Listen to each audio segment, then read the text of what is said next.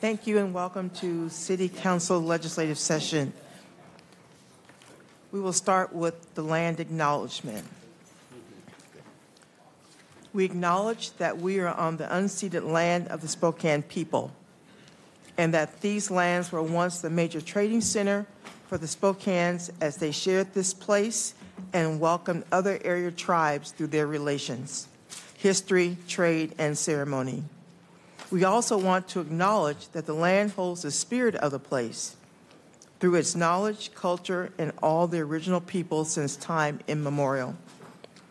As we take a moment to consider the impacts of colonization, may we also acknowledge the strengths and resiliency of the Spokanes and their relatives. As we work together, making decisions that benefit all, may we do so as one heart, one mind, and one spirit. We are grateful to be on the shared lands of the Spokane people and ask for the support of their ancestors and all relations. We ask that you recognize these injustices that forever change the lives of the Spokane people and all their relatives. We agree to work together to stop all acts of continued injustices toward the Native Americans and all our relatives. It is time for reconciliation. We must act upon the truths and take action that will create restorative justice for all. Please join me in the Pledge of Allegiance.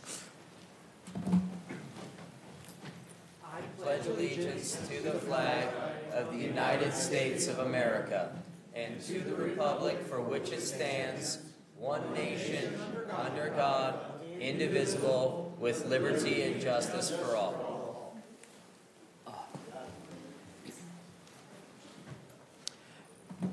Ms. Pfister, please call the roll. Council President Wilkerson. Present. Councilmember Sapone. Here. Councilmember Cathcart. Present. Councilmember Bingle. Here. Councilmember Dillon. Here. Councilmember Klitsky. Present. Councilmember Navarrete. Here. Let the record reflect that all council members are present. Thank you. Two things I want to say. To maintain decorum, there are no demonstrations, banners, signs, applause, profanity, vulgar language, or personal insults. For open forum, you will have 2 minutes to address and should direct all your comments to me. Since we have more than 20 people signed up for open forum, I'm going to have Mr. Byrd go over the process of how we select people. Thank you, Council President. Yeah, I have the spreadsheet pulled up with all those who signed up for open forum. There are 26 total signups. There's some people, if I scroll down on this list. I'll just take the randomization formula in Excel and pull it down so that everybody is assigned a random number. Copy and paste them as just their values. And then organize those smallest to largest. And that gets us our order, our randomization order. For the first 20, Dennis Flynn, Sam Lee,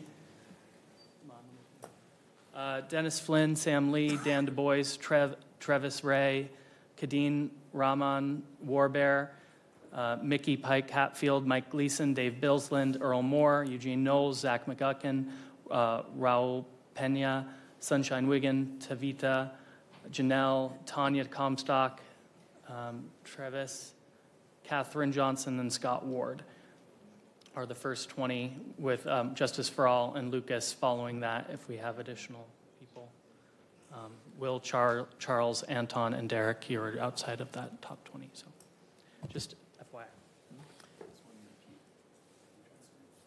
Oh, we may have had one person sign up twice. Usually I try to catch those. So Justice will be the last in the top 20. Great, thank you. 20 tonight or 25? 20. That's it? Yeah. Yes. Just FYI, as a reminder for your calendars, on March 18th, we will be at the Northeast Community Center for our first town hall since COVID. So please be sure and join us there. Ms. Fisher, if you would start with the consent agenda, please. Would you like to consider appointments first? Please, thank you. Appointment of John Erickson to the Lodging Tax Advisory Committee for a term of March 4, 2024 to March 4, 2025. Appointment of Cami Aguayo to the Lodging Tax Advisory Committee for a term of March 4, 2024 to March 4, 2025. Appointment of Rose Noble to the Lodging Tax Advisory Committee for a term of March 4, 2024 to March 4, 2025. Appointment of Ginger Ewing to the Lodging Tax Advisory Committee for a term of February 12, 2024 to February 12, 2028. Appointment of Sandra Neperud to the Plan Commission for a term of March 4, 2024 to March 4, 2028. Appointment of Tim Williams to the Plan Commission for a term of March 4, 2024 to March 4, 2028. And appointment of Jesse Bank to the Plan Commission for a term of March 4, 2024 to March 4, 2028. I will entertain a motion for approval of board appointments. So moved. Second. It's been moved and second to approve the board members as read by Ms. Fisher. All those in favor indicate by saying aye. Aye. Aye. Any noes? Any abstentions? The ayes have it. Thank you. Consent agenda, reports, contracts, and claims. Number 1, subaward agreement with Spokane County in conjunction with the fiscal year 2023 Edward Byrne Memorial Justice Assistance Grant from October 1, 2022 through September 30, 2026, $96,667. Number 2, contract amendment with Spokane CDL School LLC to provide commercial driver license training services to the city of Spokane, $30,000 plus tax if applicable. Number 3, low bid of Corridor Contractors, LLC, Spokane for Ray Street Water Main Project, $1,362,804. An administrative reserve of $136,280.40, which is 10% of the contract price, will be set aside. Lincoln Heights neighborhood. Number 4, low bid of Hamilton Construction Company, Springfield, Oregon, for Washington Stevens Bridge Deck Rehabilitation Project, $2,882,934. An administrative reserve of $288,293.40. which is 10% of the contract price, will be set aside. Riverside neighborhood. Number 5, report of the mayor of pending claims and payments of previously approved obligations, including those of Parks and Library through February 23, 2024. Total $10,951,948.49 with Parks and Library claims approved with respect to boards. Wards excluding Parks and Library total $10,785,716.98. Number 6, City Council meeting minutes for February 23 and February 29, 2024. Number 7, multiple family housing property tax exemption conditional agreement with Harlan Douglas for the future construction and renovation of approximately 192 units at parcel number 36204.0069, commonly known as 8625 North Nevada Street. This item was deferred from February 26, 2024 agenda. We have 2 public comments. The first one is Megra Flatman calling in.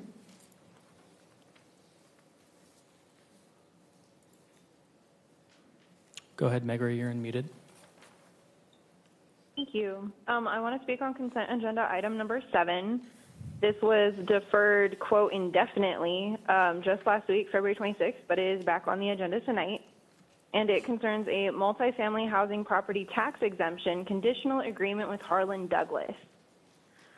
So page 226 of the agenda estimates that the total construction cost for this project of 192 apartment units is going to be $12 million. And that sounds like a lot of money. It is a lot of money. But I think it's important to look at who this is benefiting.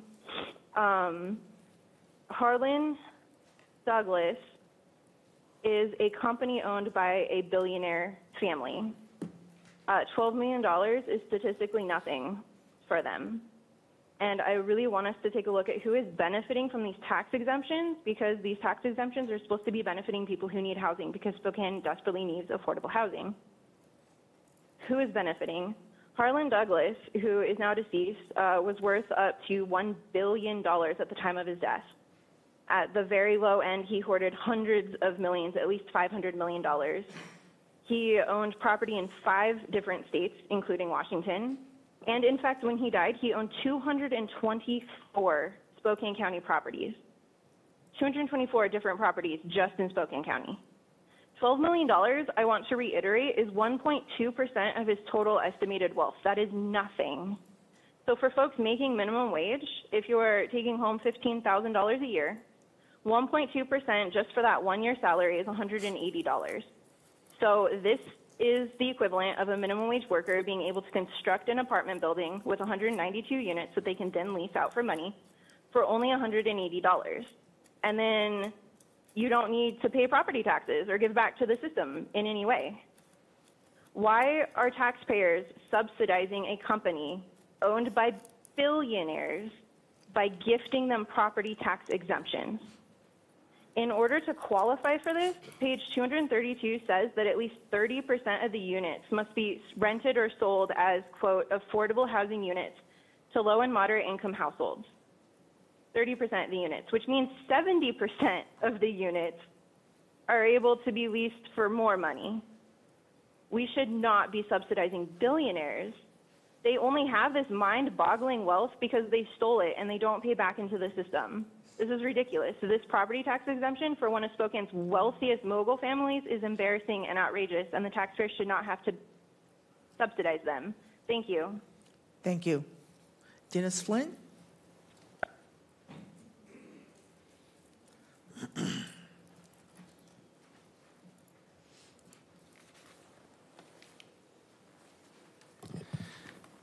Hi, Council, Madam President.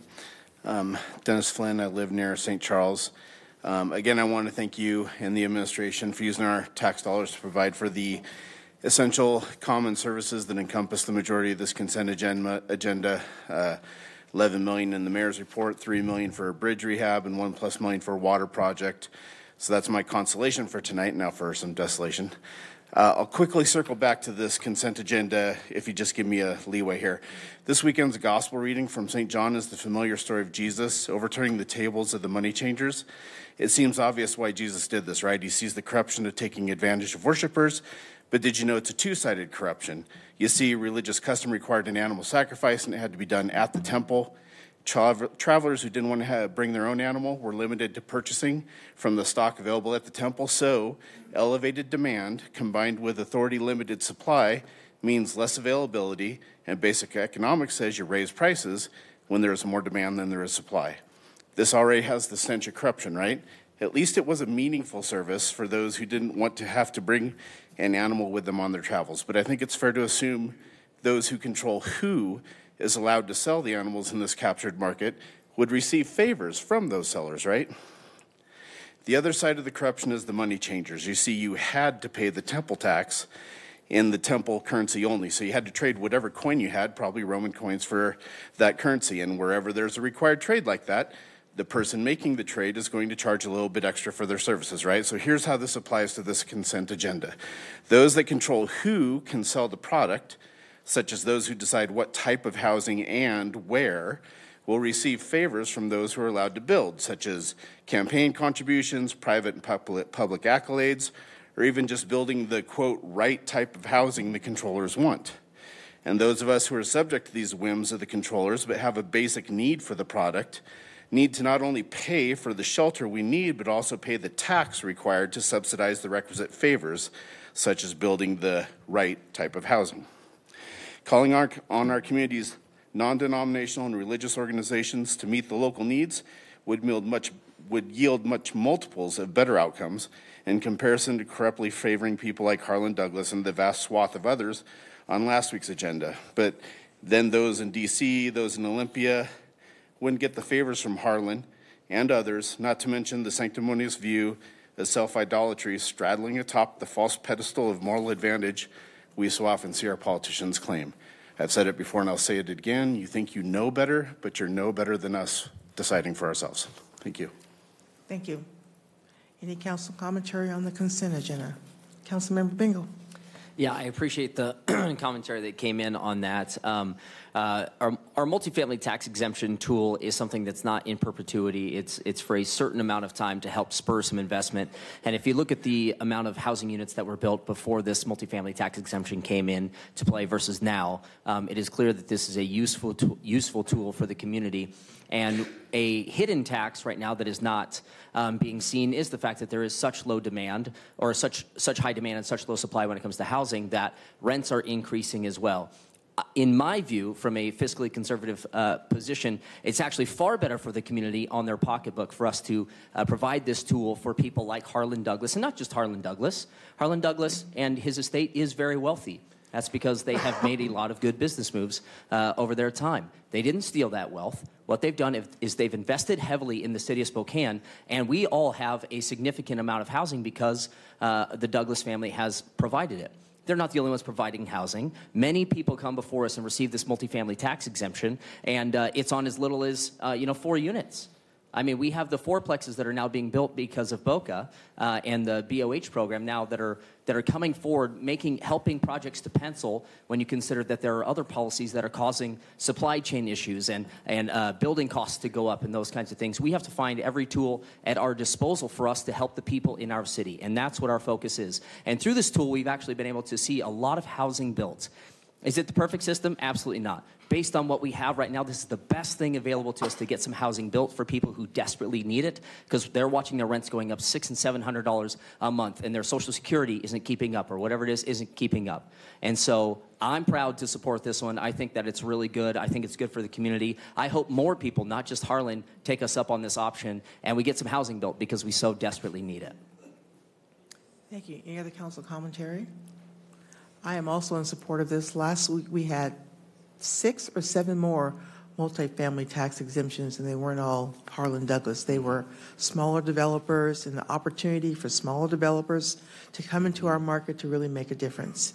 That being said, all in favor of the consent agenda, please indicate by saying aye. Aye. Aye. Any noes? Any abstentions? The ayes have it. Ms. Pfister. Resolution 2024-0023, adopting various amendments to the City Council's Rules of Procedure.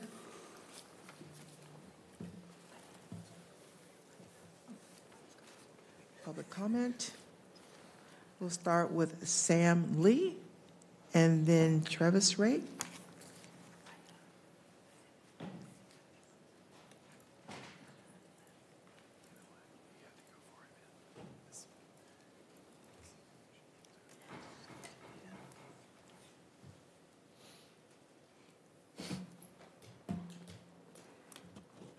My name is Sam Lee. I'm a SCAR volunteer and a PSL member. When City Council passed an Islamophobic, racist, ahistorical resolution sympathizing with the apartheid state of Israel, mass mobilizations of City Council demanded the rescindment of said resolution. Mass mobilizations occurred for several weeks, and City Council heard from the people that this resolution was inadequate and harmful, and that the liberation of Palestinian people must be centered. City Council retaliated by making unconstitutional and racist rule changes. I'm referring to Rule 2.15G that reserves the first 3 rows of sitting for staff and official presenters, and there's no rational basis to leave 45 seats empty every week. This week, there's 2 empty rows, so that's around 30 empty seats every week. This is illegal. Under 2.15G reads that no one should impede pathways, entrances, and exits. This is overbroad language that can be interpreted and applied to the entire chamber. There have been mentions of fire code violations and the ADA to support the restrictions of standing, but this documentation hasn't been provided after multiple asks. Multiple asks. We perceive both provisions as thinly veiled discriminations and racism against BIPOC people in this room. Last Wednesday, Betsy Wilkerson admitted at a meeting that these unconstitutional and racist rule changes were implemented in response to activists. Again, Betsy Wilkerson admitted the unconstitutional rule changes were because of activists, but pinned the blame on us for not wanting to work together to cement rules that violate our First Amendment rights. We are being asked to compromise on unconstitutional rule changes, and we will not compromise our bodily autonomy. Many times, City Council has accused us of being disrespectful. I'm a biracial Asian person coming to you with issues that I care about, and yet I'm called disrespectful, and I am silenced. We are silenced. I cannot count how many times I've heard that word from you all the last several months, and it must be painful to be close to the truth. How does it feel in your body, on your lips, to speak the words disrespect when you deeply know that it is you who is inflicting disrespect onto the people you tell yourself you represent? You know power, and perhaps you all told yourselves that you would know. Thank you, Sam. Travis Ray? Oh, I'm sorry. It's 3 minutes. Oh, I'm sorry. It's still going. Oh, still going. Sam, did you say, I'm sorry, my apologies. Do you have? Council President, just a point of order. There was some standing going on, and I know some of our rules are kind of on hiatus, but I believe they were obstructing the view of a number of our members here. And We're just asking people to please be respectful of others if you're blocking their view. Sam, I'm sorry. Go ahead. You have 60 more seconds. That was also disrespectful. How does it feel in your body, on your lips, to speak the words disrespect when you deeply know that it is you who is inflicting disrespect onto the people you tell yourself you represent? You know power, and perhaps you all told yourselves that you would know how to wield it responsibly, truthfully, respectfully when you were elected as city council members. The truth is you hold institutional power, and institutional power has no regard for the people. To deny this is also a part of the power that you hold. We have the power of the people, and your retaliatory rule changes remind us of our power. Reverse the rule changes that are in violation of our rights and move open forum back to the beginning of meetings. Thank you. Travis Ray?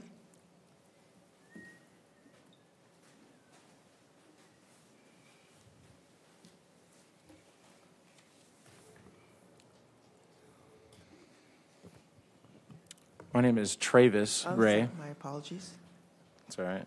I'm a member of the Party for Socialism and Liberation and a volunteer for SCAR. In a meeting last Wednesday, myself and fellow activists hoped we could discuss the further problematic rulebook of City Council beyond the obvious bad no standing and videotaping rules set in place and work on ways to create a more welcoming space within and outside City Council chambers. The activists in the room were met with denial and avoidance of core issues, the same inequitable issues that brought us to the meeting in the first place. Rule 2.15G states that we must comply with fire code and the ADA. We have asked repeatedly for that fire code and ADA documentation that states we cannot stand in these specific areas. Where is it? Where is the map that shows where we can and cannot stand? 2.15G specifically lists the aisles, entrances, exits, pathways, and reserved seating that makes up the entirety of the City Council chambers. For years, and specifically the last few months, activists with the Spokane community against racism and people of color have been seated in these now reserved areas. Give me one rational reason why we need 30 reserved seats. This is clearly a racist attempt to deter us. Council President Betsy Wilkerson admitted these problematic rule changes were in response to some of the same activists as we continue to mobilize in large numbers week after week in protest of the pro-Israel resolution under our First Amendment rights. It seems the goal of this meeting was not to hear our voices, as all of our questions are still unanswered, but to try and weaken us into compromise by focusing the attention on the language of these unconstitutional rules instead of dropping them altogether and moving on to more important issues. Hopes of working with the City Council to affirm rules that did not restrict the people's rights and furthermore create a progressive Spokane were left at the door by an unwilling and unprepared City Council. It stands clear that bickering about whether or not people can stand, where they can stand, and controlling our bodily autonomy in general, and creating these thin veils of discrimination is a bigger importance to the City Council than actually working together to build up our community. As a reminder, we are working with you. It is City Council who is not working with the people. We'll be back. Thank you. Tavita? Is he online? I don't see him in the room. Yeah, Tavita, I'm going to unmute you. Go ahead whenever you're ready.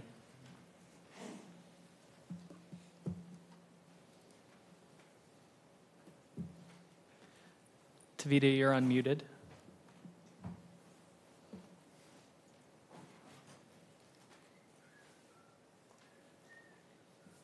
We can come back, maybe. Yes, we'll come back to you, Tavita. Next, we're going to have Union Carter and then Scott Ward.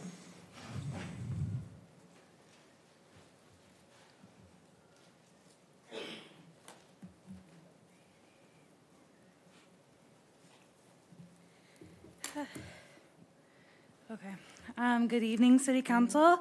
I'm here to talk about the standing rule in all the amendments with open forum and different council rules. First, I'm really thankful for all the people who come out. I don't come to City Council every single week, but I know that there are plenty of people behind me that come to City Council every single week, and I'm here to speak for them and for the people like me who may come every once in a while and who want the ability to stand and not be policed where to stand or who to stand in front of.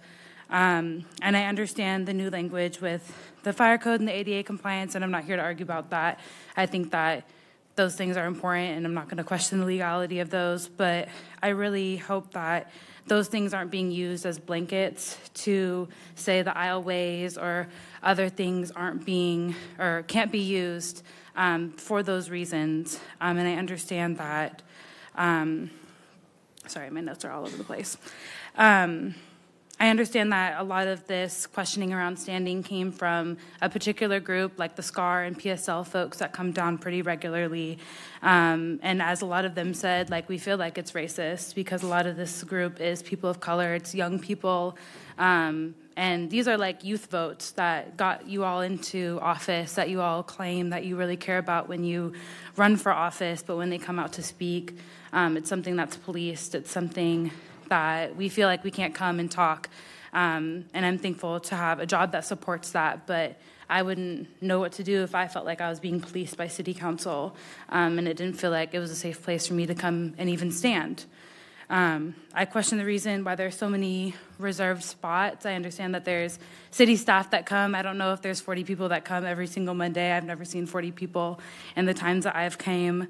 But I really hope that you consider bringing back standing with really limited rules around where people can stand. I think that it's not the distraction that it may be imaged to be. I think that people want to come and have their voice heard, have them feel like they can participate in a government process. For many people, this is the only government process that they get a response to or they get to engage in and feel like it's meaningful rather than like sending emails to reps and they never respond, or you get some sort of automated message to get to look to you in your face, or even if I turn my back to your face, you know how I feel about stuff, and that's really important for this process. I just want to echo the other things that were said. I missed a couple of the other testimonies, but I believe that people should be able to stand with really limited regulations. Yeah, and I'll leave it at that. Thank you. Thank you. Scott online? Go ahead, Scott. You're unmuted. Thank you. Yeah, I'm here to demand that every week we host open forum at the beginning of the meeting with 20 randomized slots. Allow standing, recording, and presentations unrestricted. Do not restrict the topics that people can speak on at open forum, including global issues and ballot measures. Open forum should be the people's hour. It should be the time for the people to bring their wants and their needs and their issues to you, and you should be intently listening to them. It should not be placed at the back of the meeting as if it's not a priority. It should be the first priority because it's the only place where we, the people, get to drive the conversation, drive the policy discussion, drive what's being brought to the table. That's the only spot where it is our choice what is being discussed, and that should be prioritized first. I also want to talk on the discriminatory way that the rules have been enforced. Even tonight, you just saw, I can't remember, Cathcart or Bingle, one of them already trying to do point of orders about standing.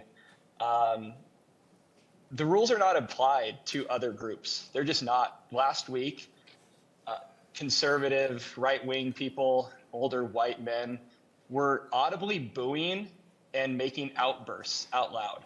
Not a single council member point of ordered them. Not council president, not Bingle, who acts like he disagrees with these rules, that he's for everybody's freedom of speech and everybody should get to go up there and yell at him. I mean, he literally told me that he thinks that, but he's just got to enforce the rules. Well, he doesn't enforce it on his buddies. He doesn't enforce it on his fellow right-wing Christian nationalists that come. So, there's only certain people who get point of ordered, and it's one group of people. So let's not act like, we're just about the rules and trying to be fair here. The whole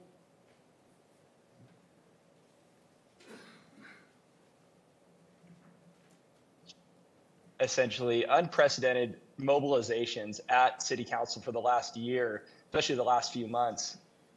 And so how do you suppress that? How do you make it so it's more comfortable for y'all up there who are looking at your phones half the time when people are testifying, especially Zapones. Zapone's never making eye contact with anybody when they're speaking practically. And so, how do you make it more comfortable? Oh, let's move open forum to the back so less people will show up.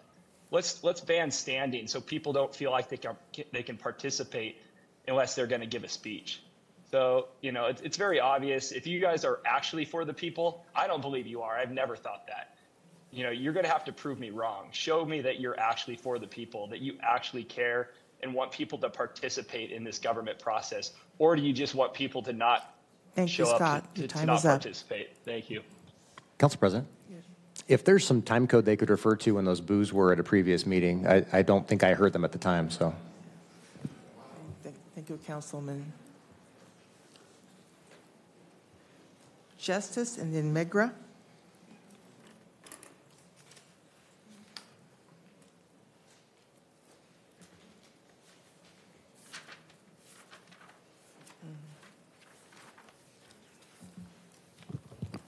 Hello, my name is Justice for All, Spokane, City of Spokane resident.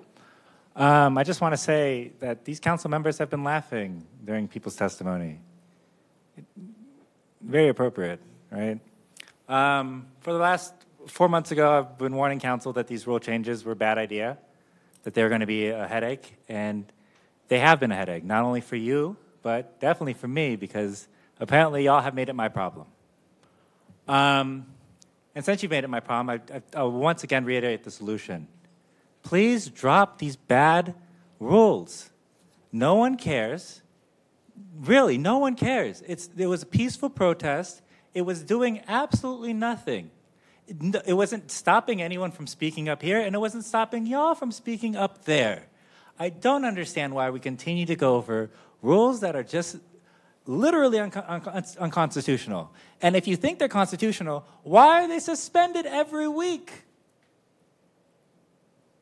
The reason why, to make it as clear as possible, is because they're unconstitutional. And the reason why we continue to have these discussions is because, unfortunately, yes, a mistake was made, and it needs to be corrected. And it needs to be clear, because that's how rules are.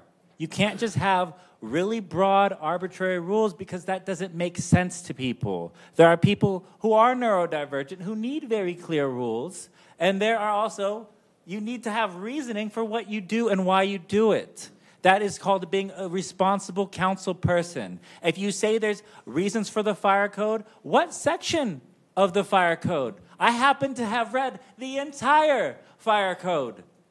And I would love to know specifically what section says a person is now obstructing people from exiting a building that is on fire. Because that is not part of fire code, because we have we think reasonably for people. We expect people in a case of emergency to work with one another. And in case somebody's disabled, to work with that person. And in case somebody's telling you for the last 4 months that you're making a mistake, to maybe try and listen and understand that person. Not vilify that person.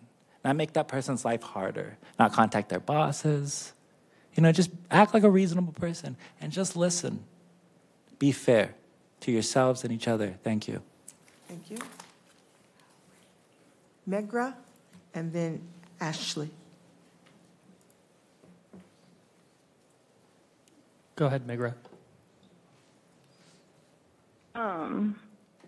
So on page 280 of the council agenda, it lists the summary background for these new rule changes.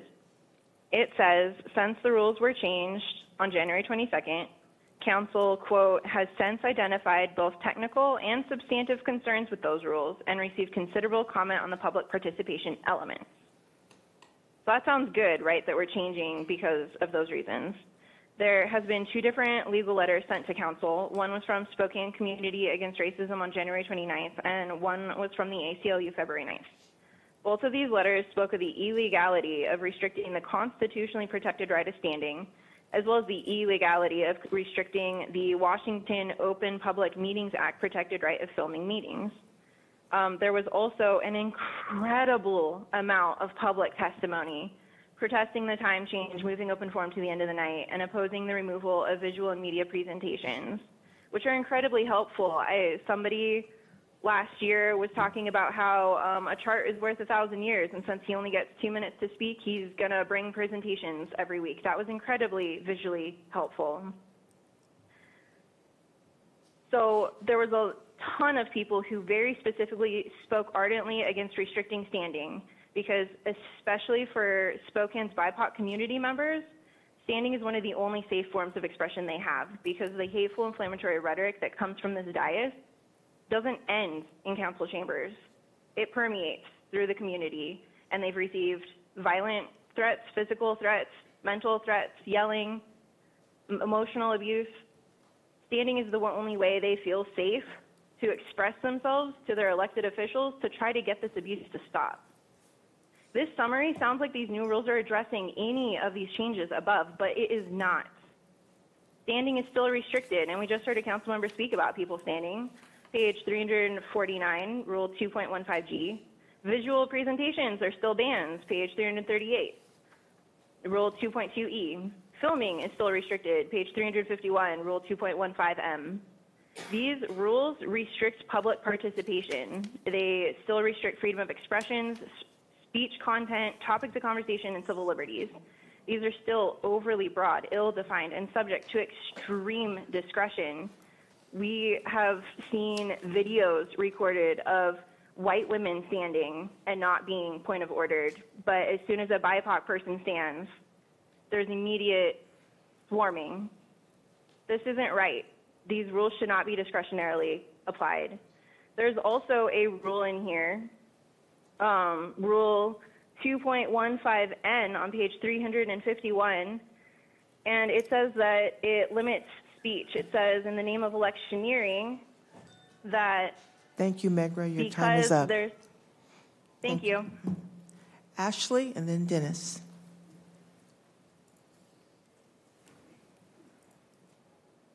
Go ahead, Ashley. You're unmuted.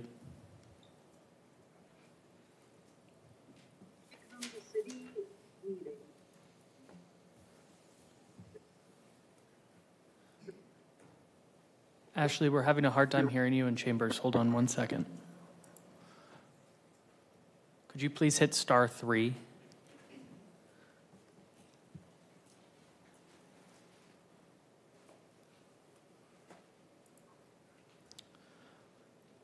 Go ahead and try again, Ashley.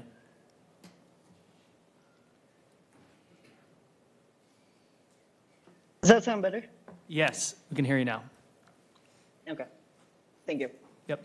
Normally, when I come to meetings, I start by greeting City Council. I introduce myself, but I'm not sure what the point of or worth there is in addressing City Council members themselves anymore. Let's all start why others and myself are speaking on Resolution 23. This is yet another of many failures by this council to show any desire to represent the working class people they claim to. This City Council has a clear pattern of silencing public engagement that is not quiet obedience. So let's get the facts straight. In response to increased public engagement, we have seen many changes in the last 5 to 6 months. First, City Council reinterpreted rules to strip any ability for citizens to mention specific councilors, not just address them directly, not to mention them at all. Of course, only enforced when they don't like what's being said. A rule they attempted to silence a very prominent BIPOC member of the Spokane community.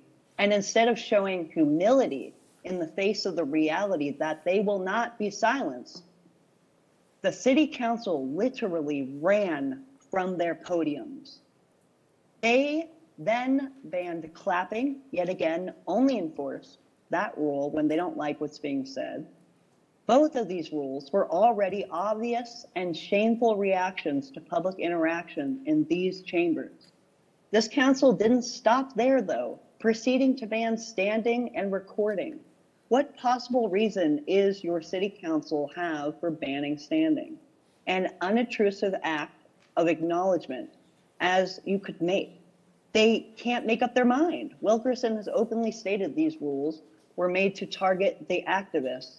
They have also said standing was threatening, and now it violates the fire code. These are not people you can trust to represent you. Instead of listening to the passionate and important views and perspectives of our BIPOC community members who every Monday are often sitting in the seats you have now reserved, instead of getting to the business of taking care of this city, this council wastes their time and hours comically failing to represent any of us. Thank you. Thank you. Dennis? And then Dave.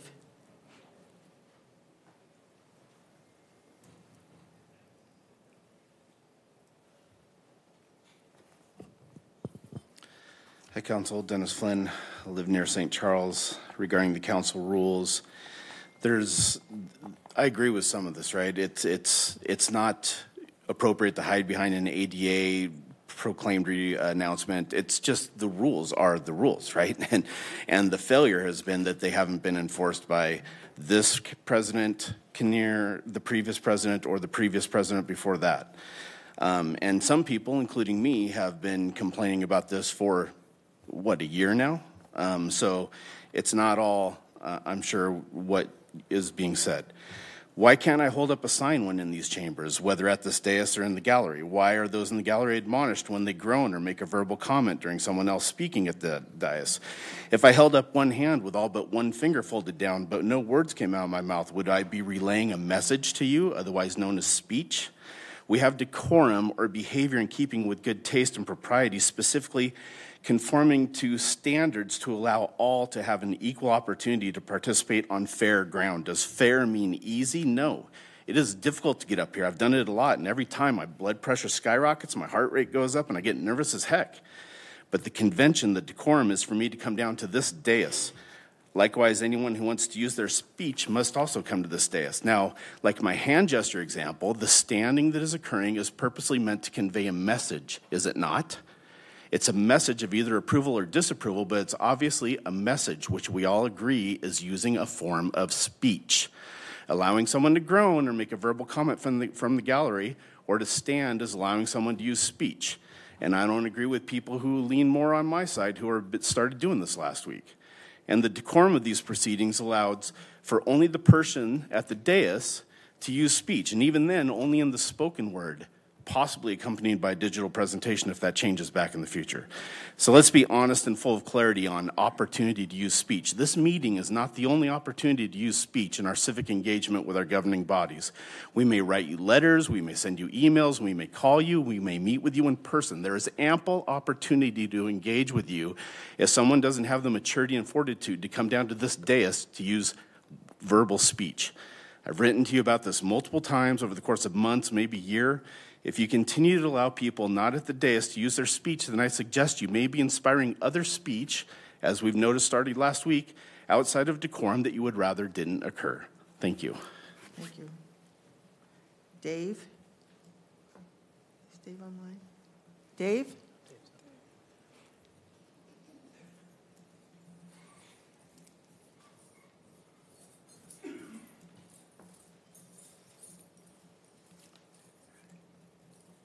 Since the problem here is you don't like people to stand, let's just pretend for a moment I take a knee, because I can't reach the microphone that ways. Now, isn't that silly? Yeah, it is. And that's the point I'm making. Telling us whether or not we can stand or sit. Is this kindergarten? It sure ain't church. Congregation rise, congregation sit, congregation kneel. No. This is government. And I say this, government, get your hands off my body. Don't you tell me when to sit and stand. That's my business, not yours. This ain't kindergarten. Thank you, Dave. Zach? Zach McGuckin. and then Kadeen, and then after that, if we can go back and see if we can get Tavita on the line. Hello, my name is Zachary McGuckin. I'm a member of the Party for Socialism and Liberation and a Spokane resident. Since in a recent meeting with members of PSL and SCAR and PJALS, President Wilkerson stated that at least some of these rules were to deal with activists, to deal with these mobilizations. I want to argue that these false claims of, oh, it's for intimidation, oh, it's for, it's blocking people's views, that these arguments have been BS the whole time. And you can see that because every single rule that is being passed is to attempt to attack specific things that our mobilizations were doing. Standing helped us because if more than 20 people in this allotted time slot show up, if only 20 people can speak, then it doesn't matter what the other 30, 45 people have to say. But if they can stand and show their support, then it matters. Standing is speech. I don't think anyone's denying that, but it's a speech that's protected by our First Amendment rights. And that is why both SCAR and the ACLU has told you that these rules are unconstitutional and illegal. So why are we spending so much time talking about these unconstitutional, illegal rules? A month ago or so, Range Media published an article where they said the specific percentage of the amount of time council has spent on meeting rules this year. Don't we have better things to be talking about?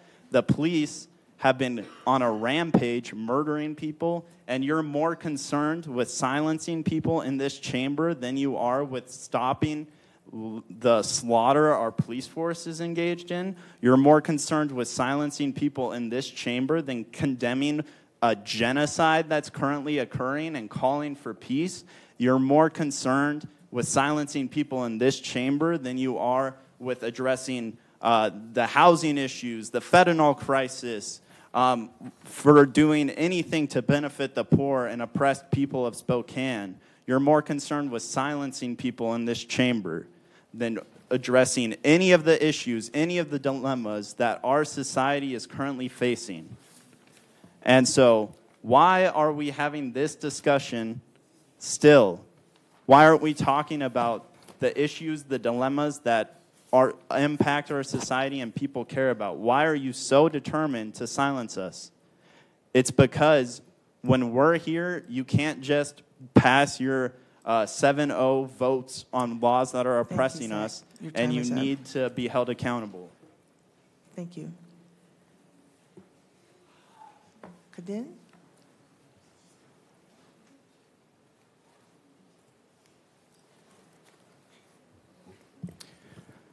Hello, City Council. My name is Kadeen Rahman, and I'm a member of the Party for Socialism and Liberation. A lot of people have stood up here talking about how these rules are unconstitutional, plain stupid, they're racist, and while I 100% agree with all those, I want to talk a little bit more about the power behind all of this. You have young BIPOC people come in here every week wanting nothing more than to just represent their community and have their voices heard.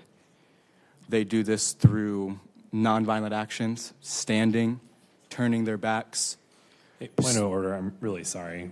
What's this gentleman doing in the aisle? Pay attention so Bingo doesn't keep chewing on his finger.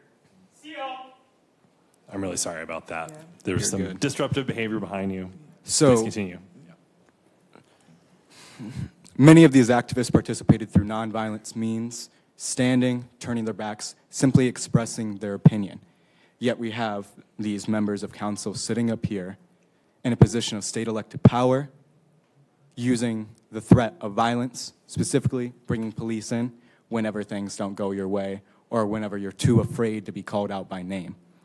We have people like Zapone hardly paying attention to any testimonies, Cathcart being on his phone. Bingo, I know that you love to laugh during people's testimonies as well. That's something you really enjoy. But throughout all of this, you guys hold the power. We don't. And that's really what the issue is here. You prevent us any possible way to form any sort of political expression outside of those who can speak on this mic. You know, like Justice said, there's a lot of people who have disabilities, who are neurodivergent, who maybe struggle with public speaking, who still deserve to have their voice heard, but they can't participate because this council refuses to let them. You remove the seats where these activists sit at, trying to push them further and back, because it's always about this idea of intimidation. Intimidation, which just goes back to the fact that you are afraid of people of color speaking their minds on this white supremacist capitalist state. That's all that it is. So I'm demanding that we bring back open forum to the beginning with 20 randomized spots, that we have no restrictions on standing, presentations, or anything of the sort. And I just hope that you all remember that when people have all the nonviolent options stripped away with them, they're left with one thing. And that's all I have. Thank you.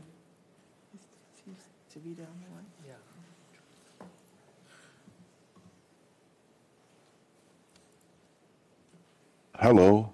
I had to figure out a way to do some stuff in my computer to get this mic on. Well, Tavita, we can hear you. We can't see you, but we can hear you. Okay, yeah.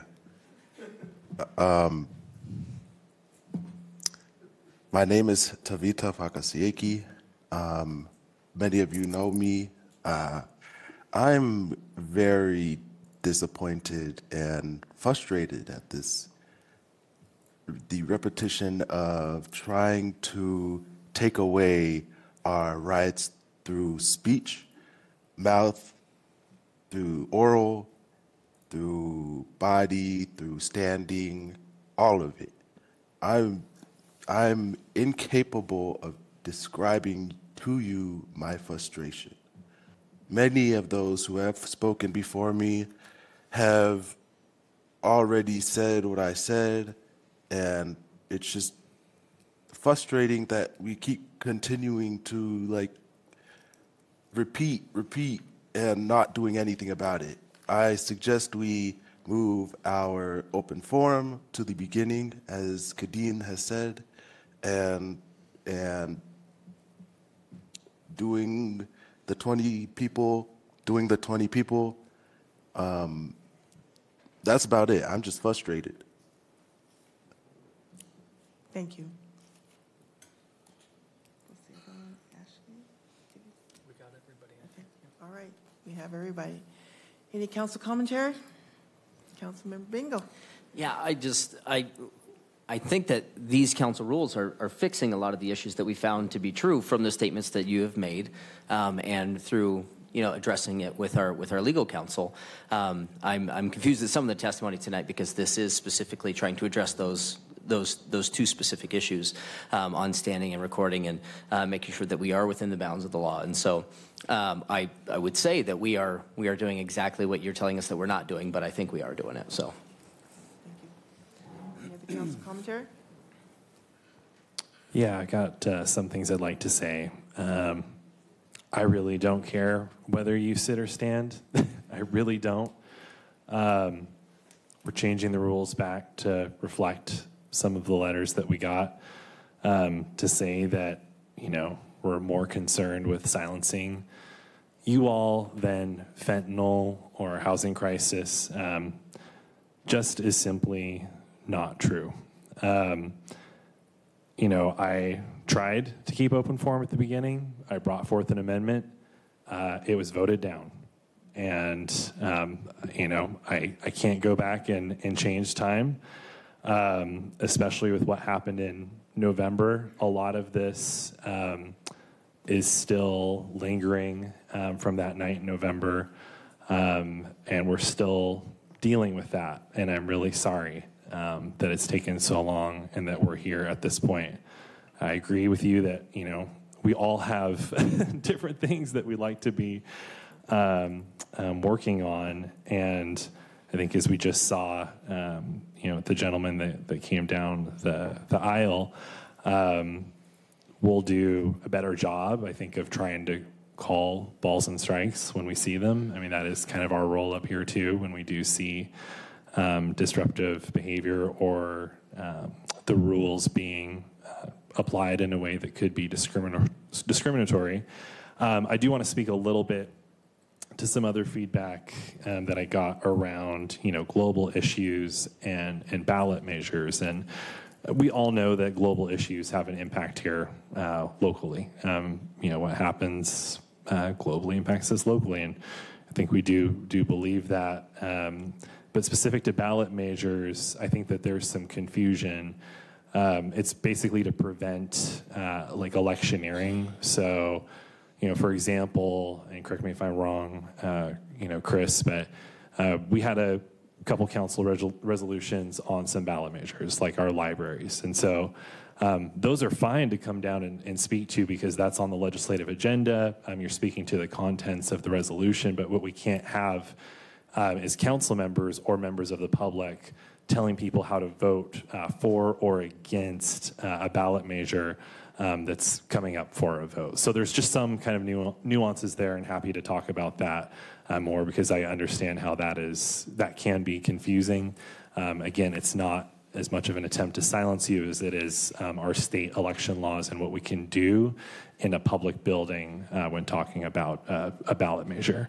But I totally understand how that can be confusing. I'm hopeful that we can get to a better place on these, take the temperature down a bit, and be responsive to your concerns. So, thank you.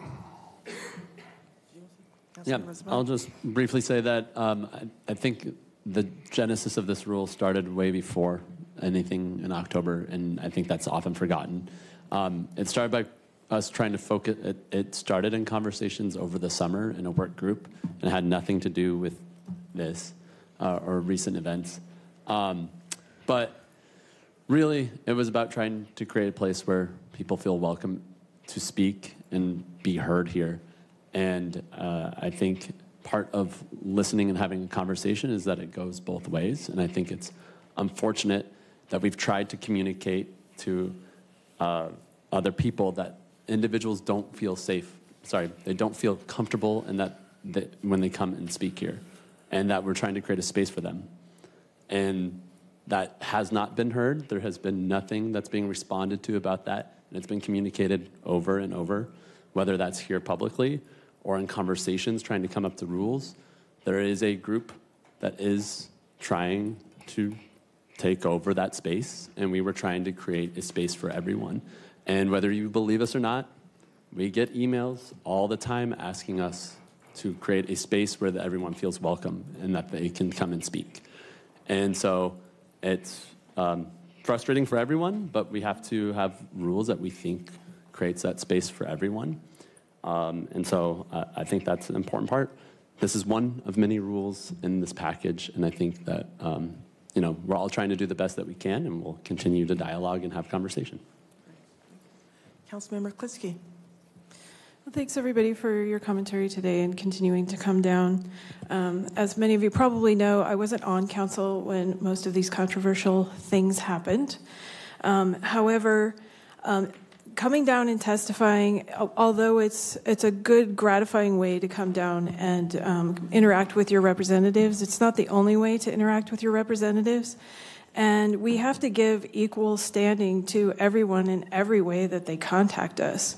And we hear just as much feedback about not wanting standing, not wanting an open forum at the beginning, and not wanting us to weigh in on international issues, frankly. So please do be aware that there are other ways. I also don't have a particular issue with folks making a demonstration, but I do have an issue with folks blocking other folks. And when there is attempts to intimidate, which does sometimes happen in this room, it's not exclusive to one group, and it is definitely not aimed at any group, but when we see it happen, it's always a chilling effect, and it is hard to get other groups to come down and to testify at open forum if they're not used to it. So in the spirit of compromise, which I've heard some people say is a bad thing, we are making changes to these rules. Legislation isn't always straightforward and perfect the first time. This is a difficult process because this is democracy, and democracy is difficult.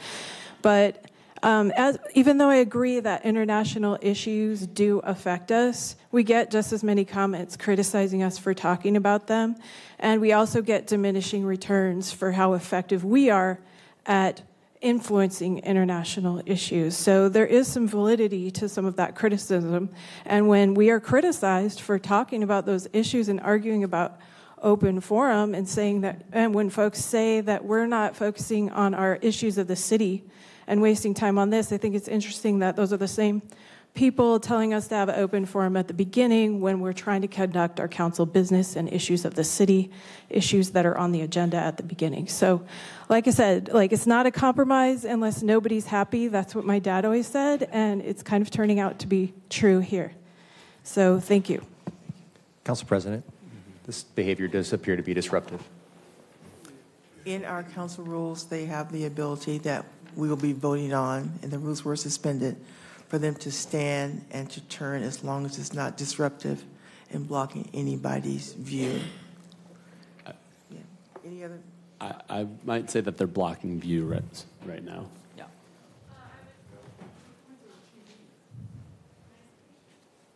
No. Thank you. Any other council commentary? Councilmember Navarrete.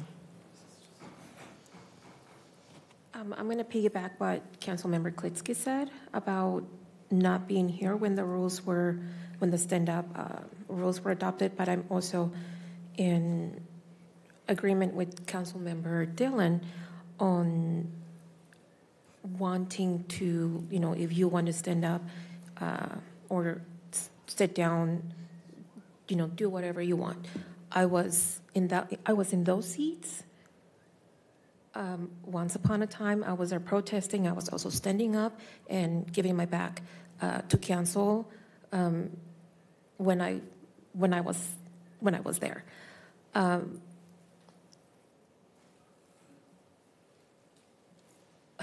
We need to work together, and by meeting all of you and talking about changing these rules is because we want to make you comfortable, but not. We don't only represent a group, we represent a whole other, just different constituents.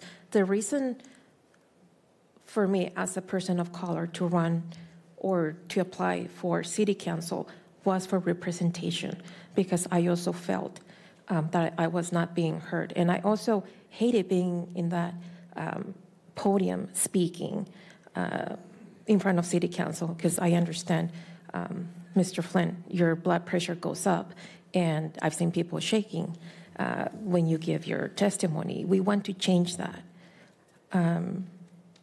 We want to work with you, and I personally am ready to move on and make sign resolutions, work for the community for the best. But it's going to take both sides to do it. Thank you. I will say we've had many comments about our council rules, which is now the 1st of March, which they should have been adopted in January. But because we were listening and we wanted our community to be a part of that, and thank you all for bringing things to our attention that our legal department did not bring to our attention when we first started these rules. And I was a little testy about that. But here we are. But I want to make clear right now, if you read the rules, the right to stand is expressly recognized. We spent a lot of narrative and conversation about that tonight. In the rules, it is your right to stand. It is your right to turn your backs, if that's your form of expression. As we go forward as a council and as council president, I cannot always see everything that's happening in this room, because a lot of my attention is directly on the speaker, which I think they deserve to have my undivided attention. So other council members do call out things that I don't see. And we will continue to work hard to apply the rules equally in this chamber as we go forward. I agree. If nobody's happy, then we may almost be right there in the middle to accomplish other things in our city government. But I want to thank you all for showing up and expressing yourselves. I don't have any issue with that. Thank you, council members, for staying in this. There have been so many amendments, I have lost track of trying to get to a place where we can actually make this work for as many people as we can. If there's no other council commentary, I'm ready to take the vote.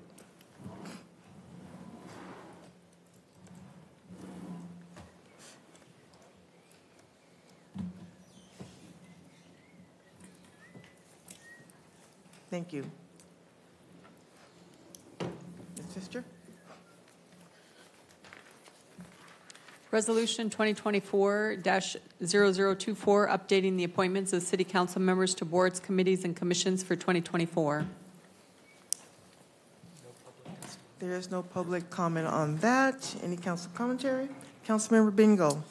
Yeah, I know that we're just reapportioning to accommodate our newest council member, Navarrete, and I'm glad that she'll be getting some boards and commissions.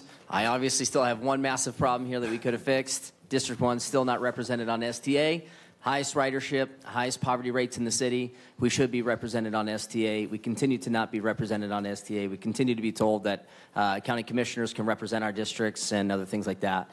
And as I hear groups talking about representation and how important it is for everybody to be represented, I don't see anybody up in arms about STA and District 1 not being represented there, which I think is actually a big deal. And it's important that our people in our district have the representation, especially when we have 4 council members. We have 4 council members on STA. And that seems pretty logical that we could have one from every council district and the council president on that board and everybody be well represented. But that is not the case. And until that time comes, I will vote against our boards and commissions because it is not right that District 1 is not represented on STA.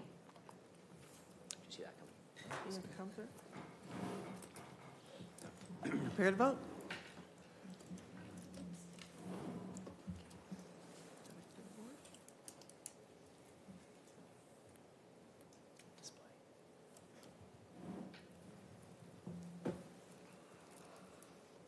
Thank you.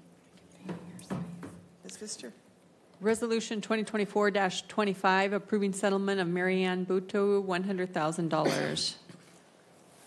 There's no council commentary on this. This was a slip and fall accident. Prepare to vote.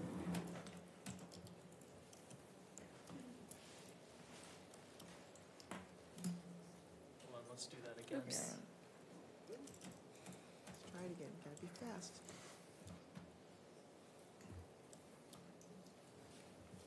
Thank you. Resolution 2024-26, declaring the Innovia Foundation a sole source for the providing of programming, coordination, and organization for the 50th anniversary celebration of the 1974 World's Fair in Spokane and authorizing a contract with the organization. Any council commentary? Councilmember Bingo. Yeah, I'm really excited about this. Expo 50 is coming up closer and closer. May 4th is the opening weekend. As the liaison to the park board, we've been talking about this for years. I've only been here for a couple of years. We've been talking about it almost my entire time here.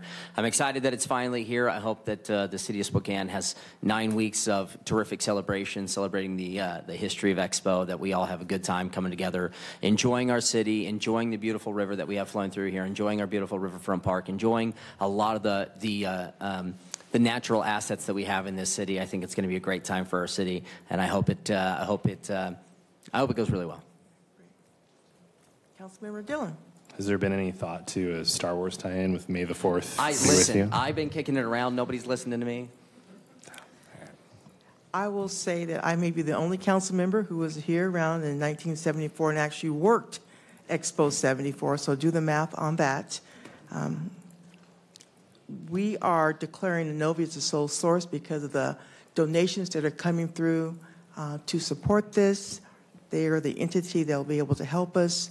I, too, am excited about Expo 50 going forward as a celebration for our city and all the good work in the environment. So I look forward to that. Powwow's coming back. It's going to be a big deal. And we have invited as many dignitaries as we can. So we hope they will all show up. Prepare to vote.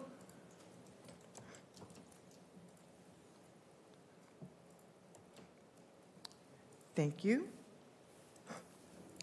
Ordinance C 36485 relating to the regulation of special events and establishing a process allowing for expanded events, amending sections 10.39, .030, .040, and .05 of the Spokane Municipal Code. We have several comments on that.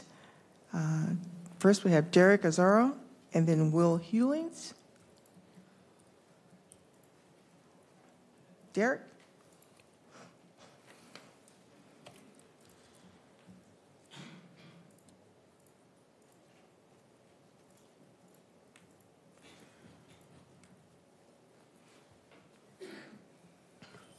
Derek Azaro, District 1. Before I talk, I'd like to say something real quick. I don't appreciate being told that I'm, referred to as Bingle and Cathcart's one of his buddies, as what was just said. The fact of the matter is, I spend all week, every week, working on the issue of kids can't walk to our schools safely, sidewalks, big ticket items that affect our neighborhood and our community. I'm not here to, play favorites. The reason I talk to these two men, they are my district representatives. I have no reason to be talking to anybody else here except for maybe the president. But other than that, I don't care what the opinion is back here. Turn your back on me, whatever you want. It doesn't matter to me. Because I'm here actually with city business that affects the children in our city. That's what I'm here for. That's what I'm fighting for. And that leading up to that, you can start. This ordinance, the alcohol ordinance, I read through it. I didn't print it out, unfortunately, but it's been amended. It's basically a twisting of words. It's the same thing it was in the beginning. It's no longer a beer garden. Now it's called something else. They said no barriers now, but you can't leave the area with alcohol. You can't bring alcohol in. There's no barriers that are there. They want to have more, I forgot what he called it, spirit serving stations or whatever it's being called now. This is the same thing in the beginning. You should just tear this up and throw it away. You've had how many deferrals on it? You shouldn't even brought this forward in the first place. You should have had it all worked out. You should have all the players involved, go through all the arguments, discuss it all, then bring it to the council, and like they say, wasting time. That is a waste. This whole thing is a waste of time. It wasn't professionally handled. It was handled immaturely. You should have had all the players before either one of these two, Dylan and Zapone, brought this forward. They should have sat down and had everybody involved, work it all out, like I just said, bring it forward, let us hear what the facts are on it. And then, instead of debating it here week after week after week after week, defer after defer after defer, it's ridiculous, totally ridiculous. Because you want no bandings, no this, one wants the bans. As far as I know, all the years I went to events, anywhere I lived, there was a structured program involved. I can tell you right now, the person who's going to take the brunt of this and the end of it all is going to be that person serving the alcohol. They're going to be the end all that's going to end up getting in trouble, not anybody else, because that's the person that's serving the liquor to the public. As far as having children around, I am blown away that an employee of the school district, a high school teacher, has anything to do with this. It's like so controversy, so much controversy behind it. Thank you, Derek. Thank you. Will?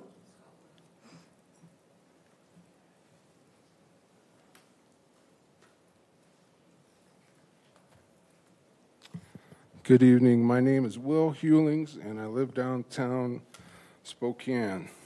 It's probably going to sound like a broken record, but I kind of read this before. But as a very concerned adult citizen of downtown Spokane, I am deeply troubled by the proposed ordinance C36485, which seeks to eliminate existing restrictions on access and other requirements outlined in the SMC 1039.040 for special events where alcohol is served.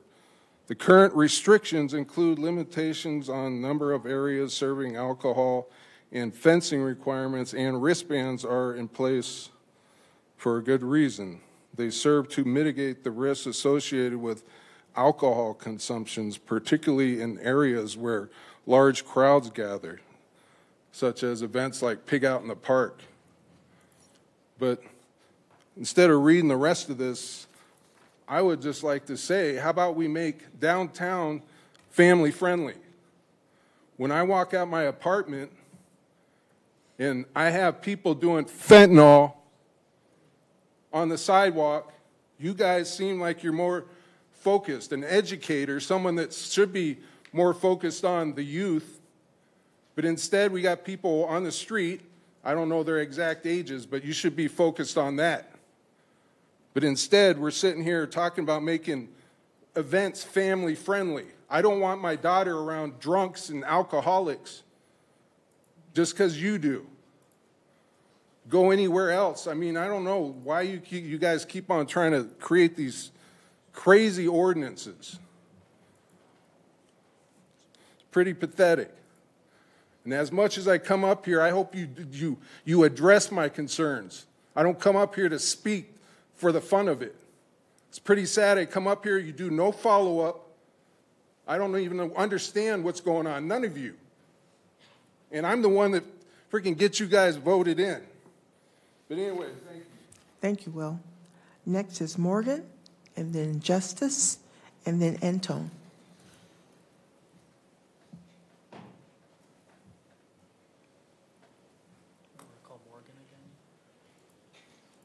Morgan, are you online?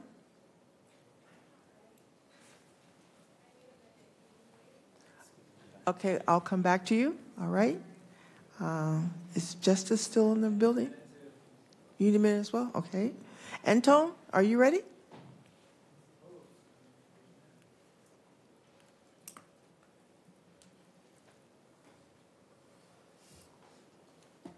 Welcome.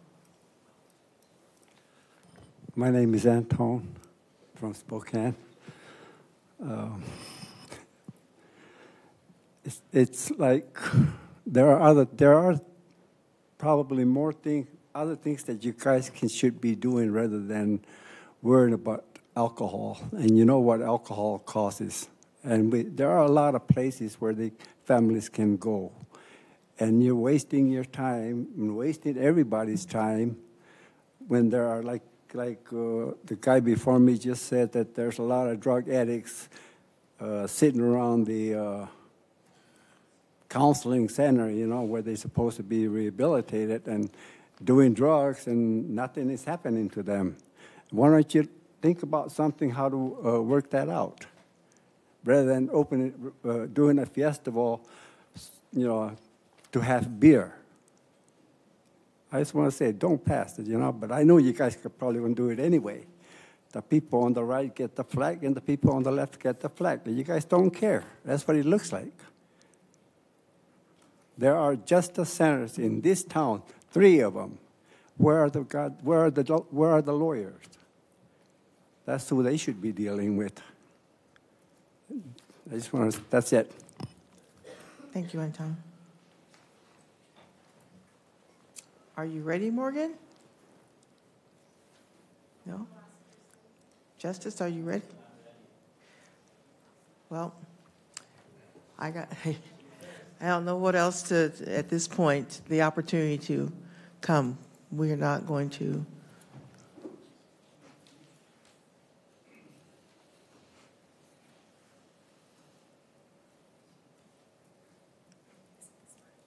Thank you.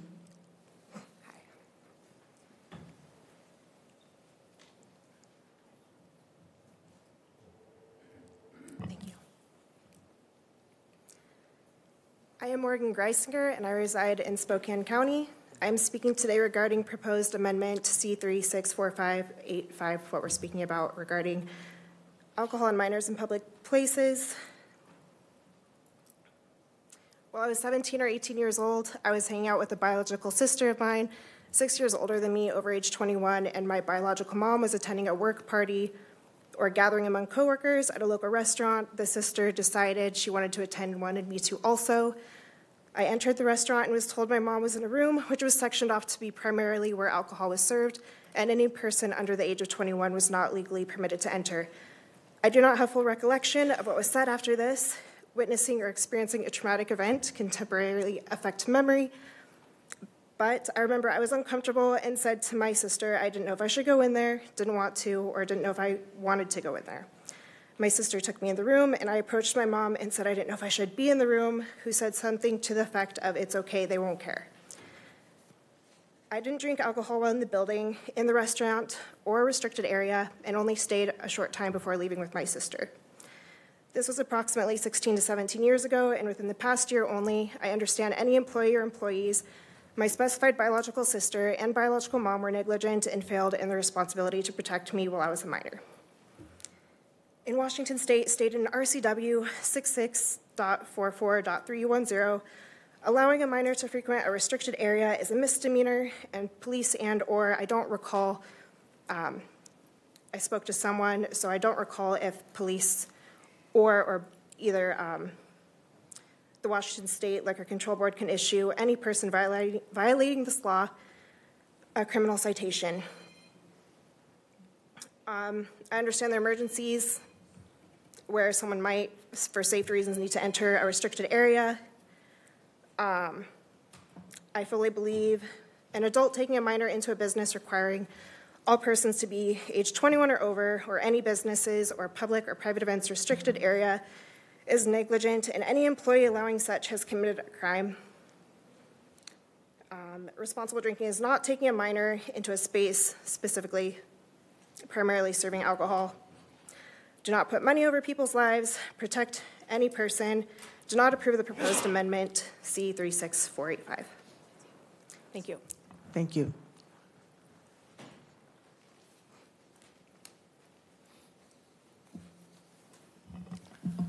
Hello, my name is Justice for All, City of Spokane resident. Y'all have spent as much time on this as you have the rules, which is also very disappointing. Again, there are better things we need to be working on, as everyone has spoken about. And you just passed the rules that are still very unclear, according to the rules that I have read over and over. I believe several people in this council chambers are violating those rules, but I guess rules don't matter because we make them to be as arbitrary as possible. Thank you. Council commentary? Councilmember Spokane. Yeah, I'll start. Thank you for everyone coming and testifying and sharing stories. I'm excited to be finally voting on the family-friendly ordinance today. It has been a long journey, but I think it's with good reason and good cause. This was something that we had lots of conversations with different entities, and I think it's a better ordinance than it was originally, and so I thank everyone who came out and helped share ideas and helped work on this. Primarily, I think there's been a misconception that this is about allowing minors into beer gardens as they exist today, which is a small closed-off area that serves and only primarily focuses on serving alcohol. This is about, we changed the language around this, so I think that helps clarify it. It's about just an alcohol service area that is there. So think of a whole festival that you can just walk around the festival. It's not focused on alcohol. They have dancing and music and shops and restaurant, food trucks and stuff like that. So there's a lot more going on than just one little section that has a beer garden. That's what this ordinance allows. You can also think of it as Brick West. At Brick West, there's a fenced-in area that people bring their kids. It's in the grass. Kids are playing in the corners. Their parents are hanging out and chatting. So this is not about focusing on that aspect, but it's about creating an environment where families can all go together and spend time together. This ordinance also aligns with state LCB requirements. Before, Spokane was more restrictive than other cities across our state. And so that is a disadvantage to our nonprofit organizations. This can only be put on with a special occasion ordinance at a nonprofit, by a nonprofit. And so they have to apply for a permit through the LCB and follow all the regulations of the LCB. And in addition to Spokane, this requires age identification that's non-transferable, a wristband or a stamp or something else. And it also requires that the trainers get, or the servers get a training too. And so we have a couple other things that we think are safeguards in this ordinance. But overall, I think it's an exciting moment. There's also a misconception that this means that kids are allowed everywhere, and that's also not true. Event organizers get to decide what type of event they want to have. So this ordinance is just about aligning to the state restrictions and giving event organizers options of the type of event that they want to have and what they want to do in the future. Councilmember Cathcart. Yeah, I'll be quick. So I won't quite get there to support this tonight, but the libertarian side of my brain really wants to, because I do think that there's, limited government is really important. But in this instance, I think that there's the primary concern that I have is, frankly, if issues arise, it's our police department that has to address them, and they are under-resourced at this point in time. And to put more on their plate, I just don't think makes a lot of sense. They've had some concerns about this going back, and so would love to get to a place where they're more comfortable, and I think there's probably a way to do that, but it just doesn't seem like we're there yet. And so I just don't want to put more on their plate when they're so challenged. So I'll leave it there. Councilmember Dillon. Yeah, thank you. I think Councilmember Zappone did an excellent summary of kind of what's in the ordinance and some of the things that were added. This has been deferred a few times, but it was really important to get right. And we had a kind of spirited debate about wristbands, and that was some of the concerns that did come from SPD. And I was happy to see that that was added back in here. And I do think there's just a lot of misinformation about this ordinance, and it will ultimately really help a lot of our small businesses, a lot of our nonprofits, events. We think about downtown, like Tacos and Tequila with HPBA, Hispanic Business Professional Association, and we think about, again, downtown, our neighborhoods, and a lot of economic recovery. This is adding another available tool to them. Morgan, thank you so much for coming down here and sharing. It's not easy to speak up here, and definitely keep your comments in mind. I'm always very concerned around the proliferation of alcohol and accessibility, and I remember working on the movie theater legislation that allowed some small theaters that we saw, the Garland and Magic Lantern also use and have an alcohol license. And there's a lot of regulation that comes along with that to make sure that to try and help prevent minors from accessing alcohol. So I really appreciate a lot of the diligence that went into this ordinance. Any other council commentary? Councilmember Bingo. So I ran a couple of amendments on this that ended up getting adopted, and I was glad that they did, and I want to thank Council Members Dillon and Zappone for listening to those. I worked in a restaurant for 7.5 years. Our business still is heavily involved in restaurants, and I can see how it is successful when you separate a space where alcohol can be in here and children are here as well, and then its own separate space for a bar area that's just intended for adults. I can also see how spaces like Brick West and others, we've seen other great events here in town where you were able to be there with parents and children, and alcohol was there. I think that the two amendments we ran largely address those issues.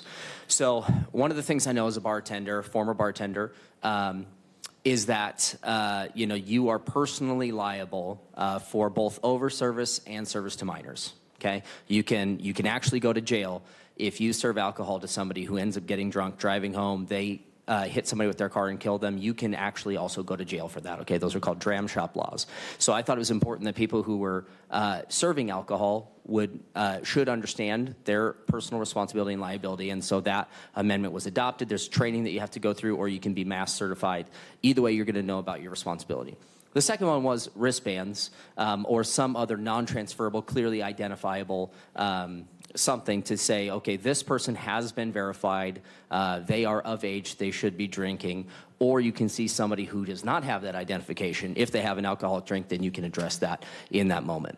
With those two things being addressed by this, I think that I'm supportive of this tonight because I think it does open up some options for some events here in town, and I think that it's going to be something that we start to see some special events coming to town that wouldn't have happened if not for this ordinance and lining some things up with state code. This is not the Wild West. This is not a free-for-all. This is not 8-year-olds are going to be having beers in their hands. That's just not going to happen, right? Because the person who is there serving the alcohol is personally liable and responsible for that, and they will be watching for it in the same way where I, as a bartender, watched that and really cared about that because I understood that I'm personally liable, and I made sure that that didn't happen when I was serving.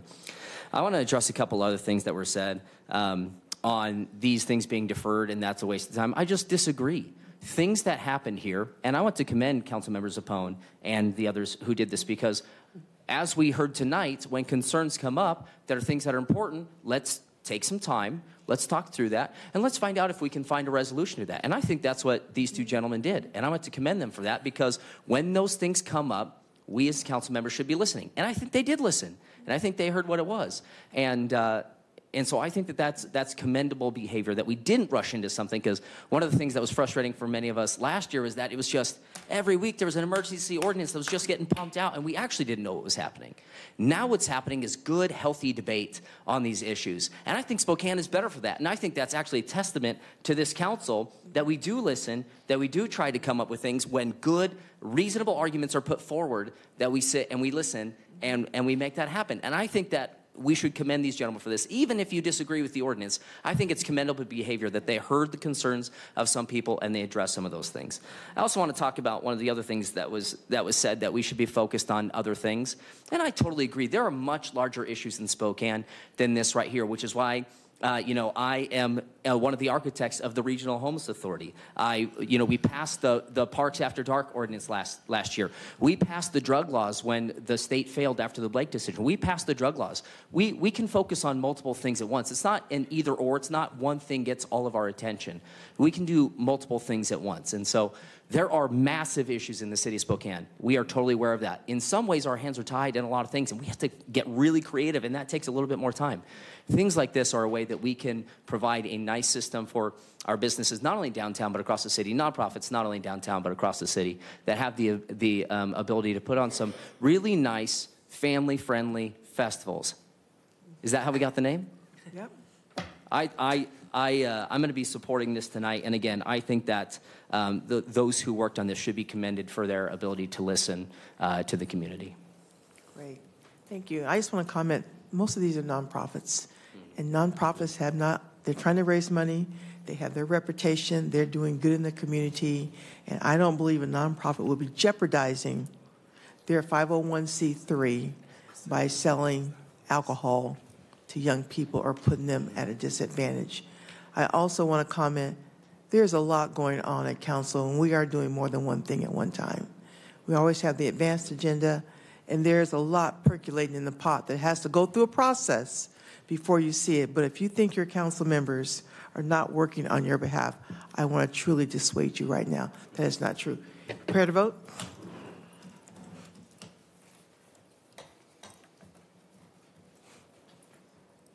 Thank you. Ms. Pfister. Ordinance C 36-497 concerning the definition of public parking lot in Title 17, adding a new chapter 17C.415 to the Spokane Municipal Code, interim zoning ordinance. Right. We have Derek speaking, we have Tavita, and then we have Justice.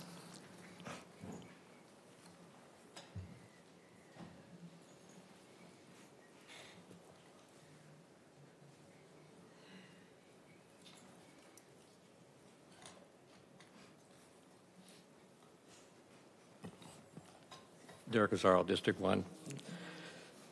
again, I'm looking over this. The center and corridor issue is a pretty big issue in the city right now. They're redoing it, they're revamping it, they're trying to make it right. There's a lot of holes in it. This should never been an emergency ordinance. There's no emergency about it whatsoever. And in fact, this interim zoning is not necessary. I mean, this, to me, it's starting to look like the Dylan Sapone Chick-fil-A sidestep line dance again, trying to cut off the public even commenting on this. This is something that needs to be basically brought up here by the Planning Commission, to be sitting up here with all of you and talk all this out about this center and corridor. You got landlords now using that to tear down houses and build apartments. One just happened down in the Logan neighborhood, down by the university. He got the overlay done so he could do that. So there's a lot of factors involved around the center and corridor. You know, I ended up with my neighborhood with a giant dirt pile in my neighborhood from the water department, and they got that because of an emergency ordinance, zone overlay, center and corridor done by the previous council president. Spent 3 years trying to fight that, finally got through it. And it's still not done because there's pieces that should have been done that weren't done. So tampering with right now, interims and everything else going on, this is not the way to do it. And that's why I'm speaking out against it and put the brakes on it. This is a huge, huge subject. It has major impacts on neighborhoods and anything surrounding these center and corridors. There's all kinds of issues on here. We're supposed to have public meetings and hearings and, you know, just over this right here. But by trying to slip it through with an emergency ordinance when the public didn't have any real information on it, I happened to look it up, and I got the wording on it. And like I said, this is not even necessary. It's in play with the Planning Commission. It has to go through a whole rewrite. And by coming up with saying that you're going to have to do this, it has to not only do with that, it has to do with how parking lots are used by commercial property.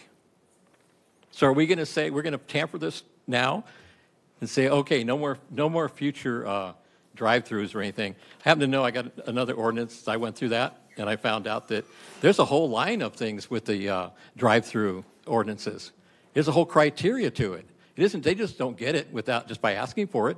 There's all kinds of really stiff, you know, rules to that. So my only comment is this should just be, again, like I said earlier, taken off. It's not necessary. It shouldn't be done. Let this go through the entire Planning Commission, public review, public notifications, all these items. Okay, I go to all kinds of meetings all the time, and I can tell you that I see all kinds of things going on, Planning Commission meetings and neighborhood meetings. Thank you, Derek. So that's my comment. Thank you. Go ahead, Tavita. I will not be speaking. I didn't think to say anything. Thank you. Justice? Hello, my name is Justice for All. I do agree with the last speaker on the timing of this ordinance. Last week, this was pushed as a first reading ordinance without any public comment. Again, if we do this on ordinances we agree with, regardless, you know, they're going to do it on ordinances we disagree with. Just make sure we have process, make sure we're following the rules that are there for a reason. Council should have had public comment for the first reading for this ordinance. It should not be the final reading of this ordinance. But we also saw council also limit the free speech of 4 individuals and only allow them to say yes or no on the ballot thing as well, which is also very wild. Please, I believe it's Chris Wright's job to be your policy advisor, but please look in and making sure you're using your own rules, including enforcing the rules that you just passed. You didn't say that they're going to be delayed for a week. You did pass those rules. Are you not going to point or order the people in this chamber? According to the rules I read, I do not understand how, you know, we're drawing the lines here, because it needs to be very clear, as I requested before you passed those rules. And now the rules are not clear, and when the line is going to be drawn or whoever is going to be taken out of this chambers, it will be arbitrary, because you're not enforcing the rules now. Thank you. Thank you.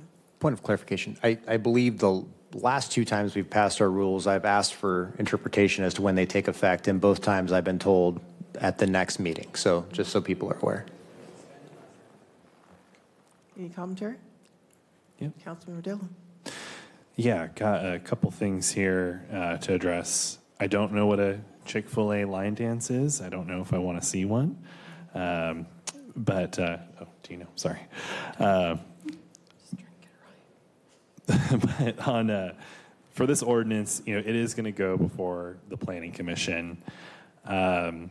The emergency clause was removed at the last meeting. We've had a bigger conversation about what constitutes an emergency and what doesn't, and I think that it was the right thing to delay this. But part of the reasoning behind this ordinance is, again, and I mentioned this in a previous ordinance about our 40% increase that we've had in pedestrian collisions. This really is necessary for pedestrian access. Our centers and corridors and how we address them are inextricably linked to pedestrian safety. And this ordinance, it is an interim zoning ordinance. At the beginning of last month, we had an administrative zoning determination that defines what is a public parking lot. And so over the next, I think it's 6 months, the Planning Commission and department are going to convene and permanently adopt the definition that is in this interim ordinance. This was a gap in our code. And again, to address the concerns around the emergency clause, that did get removed. Councilmember Klitsky. So along the same lines of what Councilmember Dillon is saying, we did take out, sorry, maybe someday. We did take Point out of the order, emergency. No electioneering, Council President. Thank you. The emergency section of this ordinance. So it's not an emergency anymore. It's not being run as an emergency. But the reason it exists right now is because, yes, our centers and corridors zoning was kind of inconsistent, confusing, not quite right. So our planning director was having to make administrative determinations on the definition of what a public parking lot was because there was no definition in the code. And it's within his rights to do so, but since we are having an uptake in development right now, it's better to get this codified, even though we are working on updating our centers and corridors legislation. And as Councilmember Dillon said, limiting curb cuts in congested areas is really essential to pedestrian safety. That's why you'll see us trying to limit those things, and that's what these ordinances did. Thank you. Any other council commentary? Prepare to vote.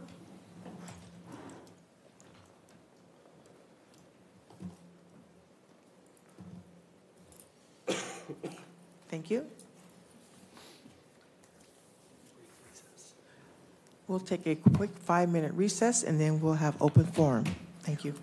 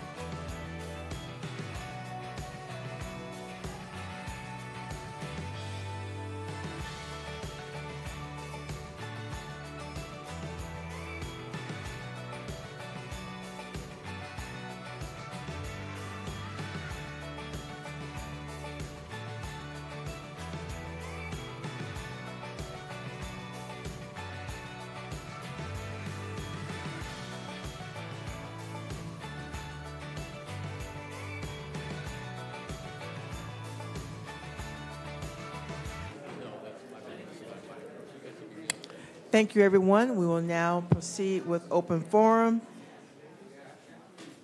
First up is Dennis Flynn, Sam Lee, and then Dan Du Bois.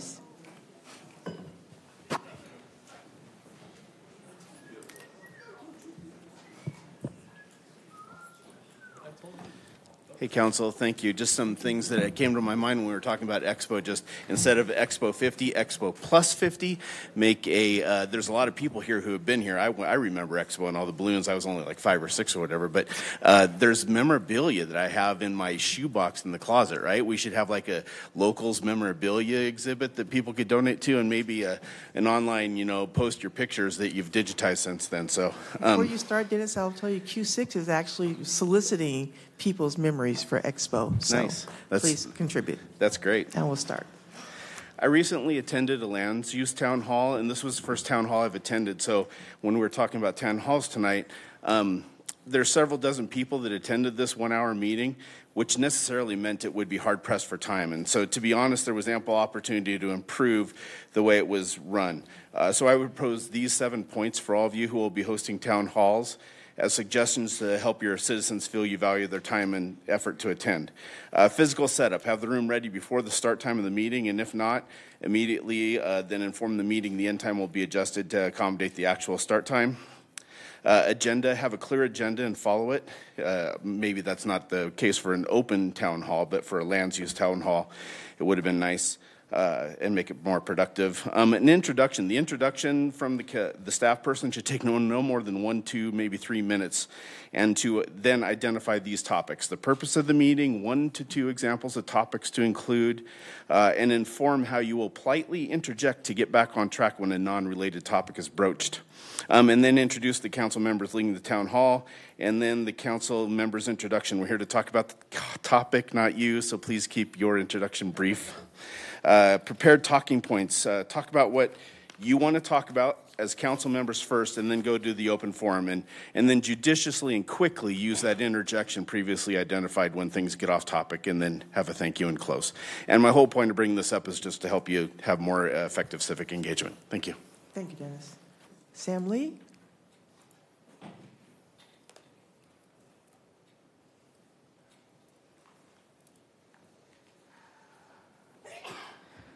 On March 10th, Israel is planning a ground invasion of Rafah, and Spokane City Council has still not passed a ceasefire resolution.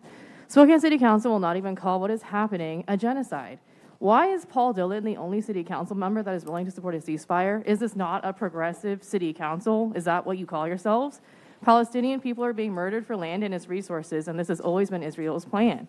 Considering the repression that the people have been experiencing in City Hall, all because we opposed the pro-Israel resolution that Jonathan Mingle put forth, an international resolution, mind you, it makes sense that the racist and unconstitutional rule changes are happening. Spokane's motto that everyone belongs here is simply not true. The racism that BIPOC people experience here at City Hall and every day outside of this building is purposeful, and you are all complicit in it. These colonial rule changes are absolutely connected to the genocide that most of you will not speak out against. Zapone says that this is a two-way street, but open forum is at the end of the meeting. How can we have a two-way conversation when this is completely inaccessible? And trying to create a safe space where everyone feels safe and can come and speak, again, open forum is at the end. So how are people supposed to feel safe and where we can come and speak? Kitty says that it's hard to get people to come down to open forum and speak. Then change it back. Change open forum to the beginning. And you say that people don't want international issues. Tell me how you discern that. Because we're saying that we want open forum at the beginning. We're saying we want a ceasefire resolution. You're telling me that it's a both sides issue. How do you determine who gets listened to and who doesn't? Thank you. Thank you. Dan Du Bois?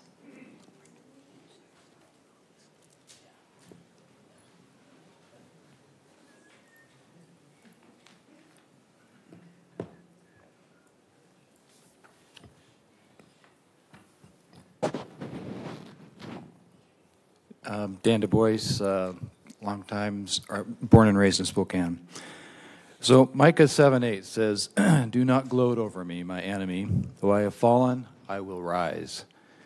Though I sit in the darkness, the Lord will be my light." It is easy to let the unprovoked, heinous attack that took place on October 7th against Israel by Palestine fade into distant memory.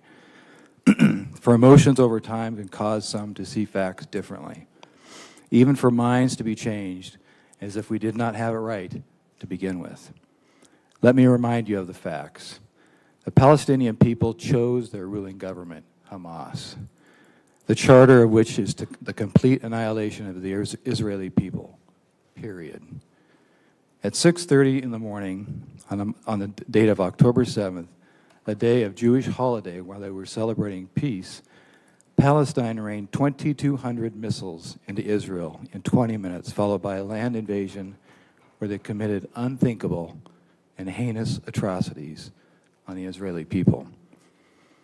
We can argue about how many were killed. We can argue about how many were taken hostage. At this point, the numbers become a distraction. The fact remains, Palestine attacked Israel. Palestine took hostages. Palestine continued to fight and are now losing. So they're playing on the emotions of the world, hoping that we don't recognize or remember how this whole thing started. I pray that Israel continues to fight. They continue to fight and thereby eliminates the threat to be brutally attacked again. I don't see this as revenge. I see it as self-preservation. I'm in full agreement with this council's statement of support issued on October 10th, at the heart of which affirms Israel's right to exist and defend itself against acts of aggression and terrorism. Do not weaken your support with a soft resolution. Thank you. Dan.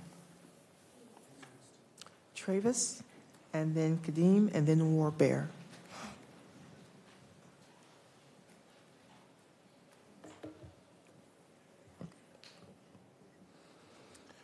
Hi, my name is Travis Ray. I'm a member of the Party for Socialism and Liberation and a volunteer with SCAR. And this is my fourth attempt to speak at open forum, in which the last three was silenced by shutdown of meetings and pure disorganization. City Council, is it still not obvious to you that there is a genocide happening? Are you weighing the number of speakers in this room, or have you done any research? Are you listening? I spoke to a Palestinian. They told me their horror is living in Palestine under occupation. They tell me they are too afraid to join in community protest. They tell me they are afraid that their family will be targeted or blackmailed. Council President, point of order. We've got people moving to specifically stand in front of others. Could we please be, is that the identified? Yeah, in the back there. Sir, could we just please ask you to step 2 steps to the right or left? I'm sorry. I don't see how that's less disruptive. That's still standing in front of people there. Is the person behind him And it's not that they were sitting there and then stood up. They were sitting in the back. They came up in to specifically stand in front of a couple people. That is disruptive. Is the view of the person standing behind him obstructed? I would say so, yes. Yes. Mm-hmm. Yes. Mm-hmm. Yeah. Point out of order. Yes. Sir, could you really, there's a whole chamber of places to stand and to speak, which we want to hear what you have to say. I'm just going to ask, just please move just to, there you go, just a little bit down so they can see. Thank you so much. Appreciate that.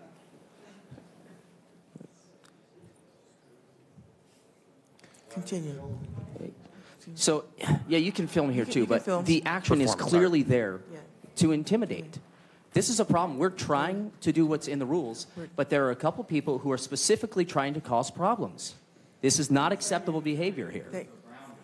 Please, order. No outbursts in the chambers.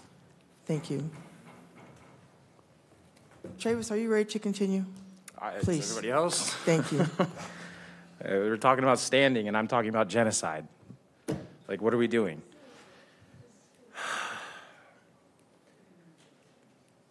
This Palestinian that I spoke to, they told me they're too afraid to come down here and tell you themselves. When you have a council who puts forth a resolution drowning in racism, Islamophobia, and hatred of Palestinians and continues to put these restrictive rules in place, I think fear is a justified response. We talk about intimidation. My Palestinian friends are too afraid to speak for their people. people of color have something to say or simply want to stand up, and you label that as intimidation. You are intimidating the public. You are restricting our rights. You are upholding this oppressive and institutionally racist environment. I just want to remind you that 13,000 children are dead. Over 100,000 Palestinian casualties. Do you hear me? It's been over 150 days. This whole genocide, just slip your mind. You want to prove that you're listening. You want to prove that you're for the people. Start by calling for a ceasefire. Thank you. Kadeem, and then Warbear.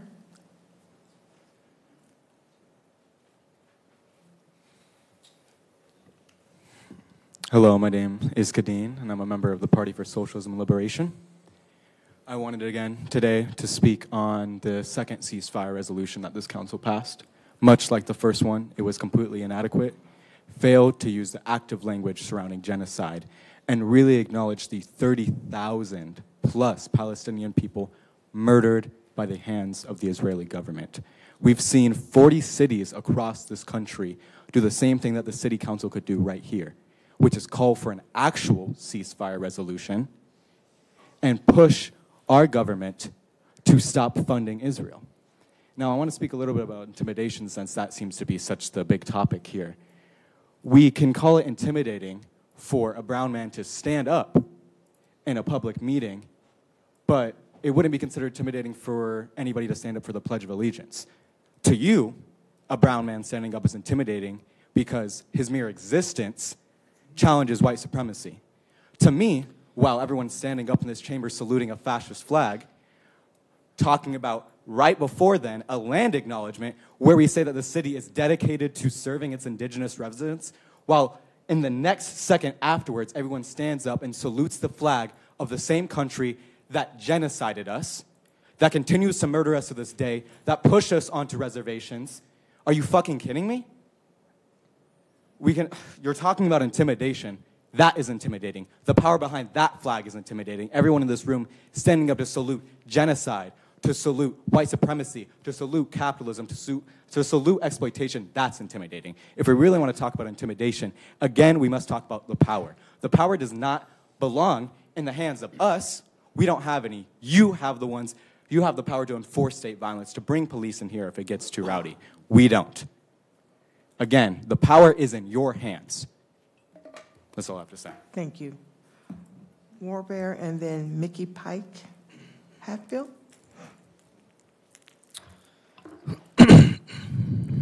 Oh, in honey lechin, masiapi, o kikchize, mato, wiyuskinya wichinya kelo, wiyuskinya wichinya ke, papuya me mana homa, yusapi, aduata, adino wamu, atuli da susli wamu, nasli asu mamu. I saw many humans on whom there were no clothes. I saw many clothes in which there were no humans. This country, this government, and this military has broken over 500 treaties between them and indigenous people. And you want me to follow your rules? You want me to be quiet, to be obedient, to be passive? You move my people through colonization and forced assimilation and mutilation and genocide and boarding schools or residential schools, and you want me to be quiet?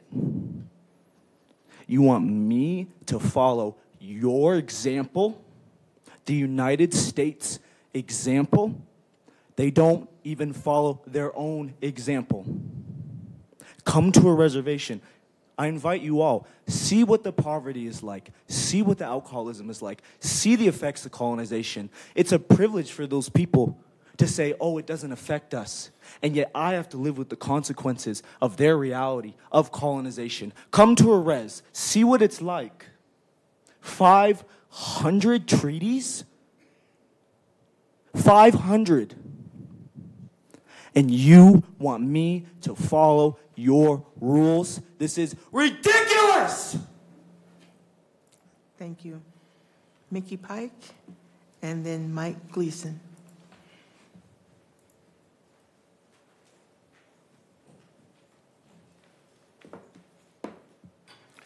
Hello, my name is Mickey Pike Hatfield, and I'm from Spokane, in the Shadle area. I would like to start off by saying I would love to know what brain-eating disease you have all seemed to have been infected with to bring about such ill-conceived rules and regulations. Standing blocks the view? What are the TVs for? They can clearly just turn their heads a little to the right, a little to the left, to see what is going on. Are we putting our hands over their ears so they can't hear what people are saying? No, they can clearly hear what is going on. And if they need to see, there are options everywhere. So this standing rule does not help anyone but silencing people like me.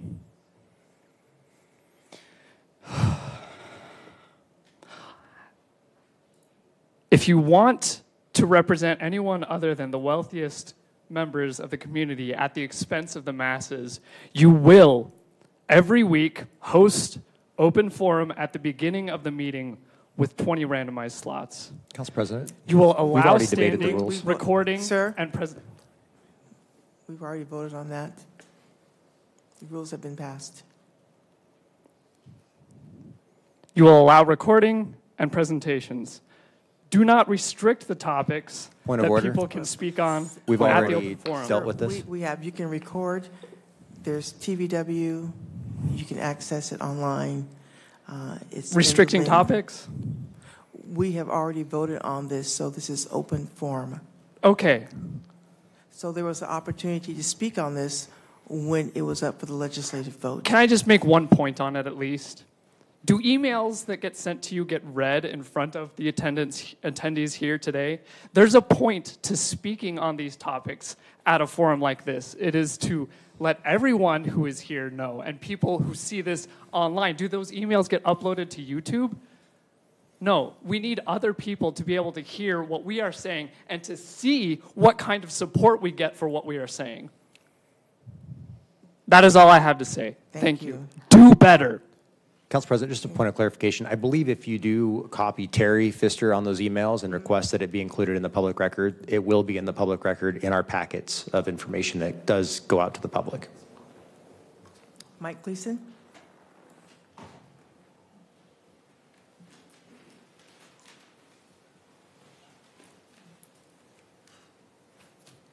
Council members, I'm going to address 2024-0009. Egypt's top diplomat delivered a blunt assessment last week of the turmoil in the Middle East. Delusional apologists protesting in the United States and elsewhere in support for Hamas terrorists should pay heed. Speaking in Germany at a security conference on Saturday, Egypt's foreign minister Samah Shoukry criticized Hamas. The organization is outside the Palestinian consensus, he said, which recognizes Israel and wants to reach negotiations with it only because Hamas is not ready to give up support for violence. He also said his nation, now this is right next to him, his nation had no intention of providing safe areas in Egyptian territory for the Palestinians if Israel launches an offensive in Rafah, but we will deal with it with the necessary humanity. Mr. Shoukry's comments highlight 2 points. First, Hamas' stated goal of using its barbaric October 7th attack on Israel to push the Arab world to stand alongside the terror group in an effort to eradicate the Jewish state has failed. Second, the remarks vindicate Israeli Prime Minister Benjamin Netanyahu's stance that a negotiated ceasefire with Hamas will only embolden the terror group. Egypt has been involved in negotiations between Israel and Hamas to end the hostilities, but Mr. Shoukry acknowledges that Hamas would use any cessation of violence to simply recover, reload, before eventually resuming its savage attacks on Israel. Hamas leaders have publicly proclaimed they will plan to carry out more massacres like the one that provoked the current fighting and left 1,200 innocent dead. As Mr. Shakri so adaptly noted, Hamas remains wedded in violence and in the elimination of Israel, read their charter, until the terror group recognizes that its strategy will lead to its ruin and violate civilized norms.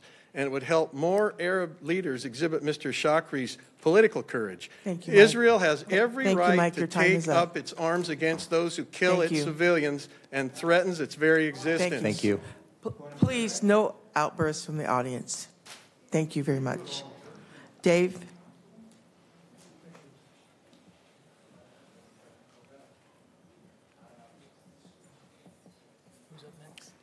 Dave Billsland. I'm a little hard of hearing. Oh, no problem. Back in the late 80s, I was sitting down with my dad while he was a county commissioner in Grace Harbor County. And he and I were talking about how it is to be in office, as you guys are. And he said there's two kinds of people in politics. There's mouths and there's ears. Okay, all of us out here, we're a bunch of mouths. We're kind of loud sometimes, a little crazy. Sorry, but that's the way people are. And you folks are the ears. And I feel for you because you got to listen to every nut that comes down the pike. Every one of us. Well, that's why you need to listen. When we speak to you, it's important. After all, we helped you get where you're at. Okay? And you need to listen. And what you need to listen to is us first in the city council agenda. We are more important than the legislative agenda because we are the people. And we need to be listened to first.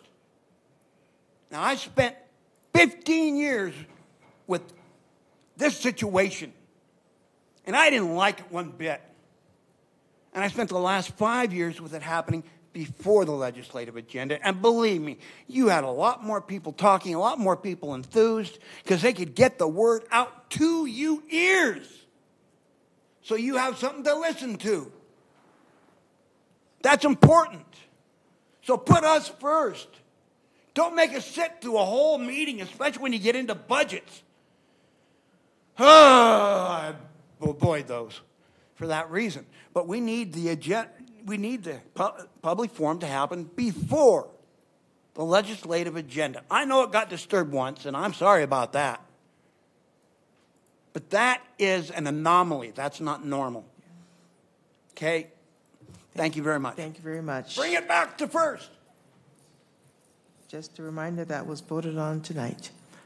Next up is Earl Moore and then Eugene Knowles.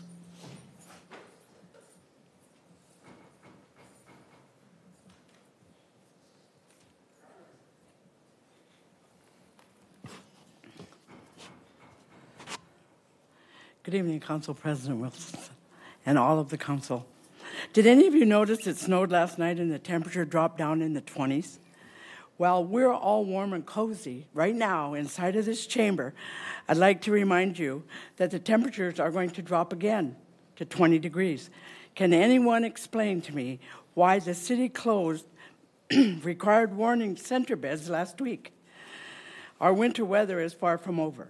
Mayor Brown reduced 100 beds at Track and closed the Cannon shelter on Friday. Where is the outrage today?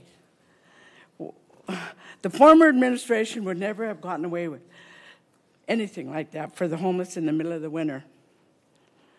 The media would be all over this, and people would be protesting. I'd like to remind you this decision is a violation of 2 city council ordinances that I researched. Spokane Municipal Code Section 18.05.020 directs the city to open inclement weather centers beyond existing homeless shelter capacity for each day the National Weather Service predicts temperatures of 30 degrees or lower. The city has violated this ordinance for the past 3 days, and tonight will make it the 4th. Spokane Municipal Code Section 1805.020 1.030 says, at no time shall the city reduce or eliminate night-by-night shelter beds unless authorized by the city council. Did you pass a resolution to close the Cannon shelter last week? Did you pass a resolution to close Cannon last year at the direction of former Council Biggs? Why do you care less about our homeless freezing on the streets under Mayor Brown's administration, and why do you pass ordinances that you aren't requiring new administrations to follow? Thank you, Earl. I will share a point of information. Beds were expanded at the church shelter outreach, so there was no decrease in overnight beds. Eugene. Good evening. Eugene Knowles, been here in Spokane since 2010. Got a couple numbers here. Roughly 200,000 people here in Spokane, and 10% of those people would be 20,000. 2,000 would be 1%. That's about how many people are homeless. We're just talking about the homeless. That's about how many law enforcement people here, including the police, military, et cetera. 1% is 200 people. That's about how many people can fit in here. 20 people, about how many people come up here to speak every night, plus or minus, is 10% of the 1%, which is 100th of 1%. That's how many? So 99.999% of the people don't speak here on a given night. So we don't know what they're thinking or what they're saying. Doesn't matter what they're thinking or saying because they're not here. Here's the point. Sometimes the venue matters as much or more than the people. So, well, people, they're important. Of course they're important. I said, sometimes. If you're in jail, jail matters more than who's in there because you're in jail. You can talk about your rights and what, but you're in jail. If you're standing in front of a judge or you're standing in front of a Supreme Court justice, your personal rights are going to be very limited because the bailiff is standing there. You can't say a thing. Here's the problem that we're facing here, and we had it before when a pastor brought about 20 or 30 people in here. They all wanted to read from the Bible. Extremism on the And right. thank you, Eugene. I'll see you next Monday night. I'll finish it next time. Thank you. Zach McGuckin, and then Raul Pena.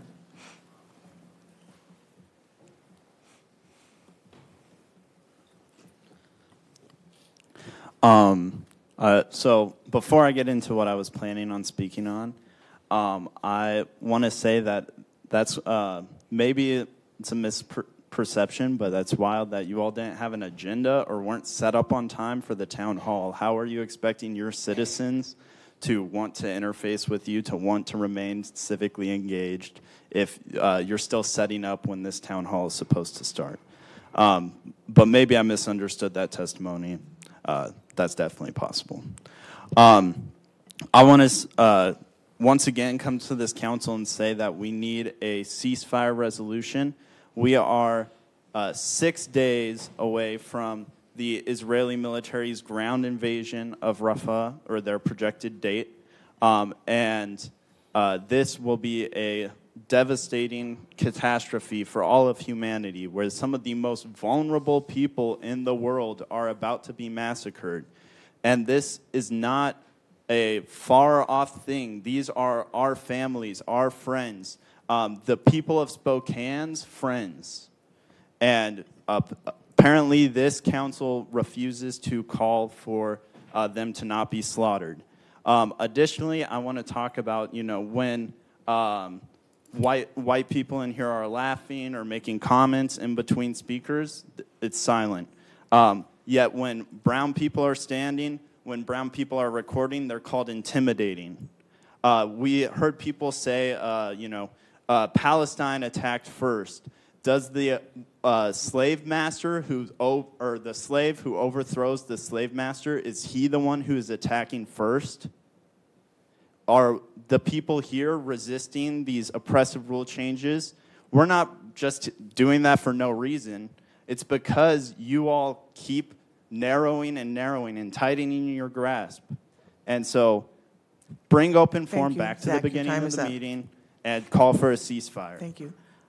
I'm going to take a point of privilege. Justice, what were you trying to indicate to me by?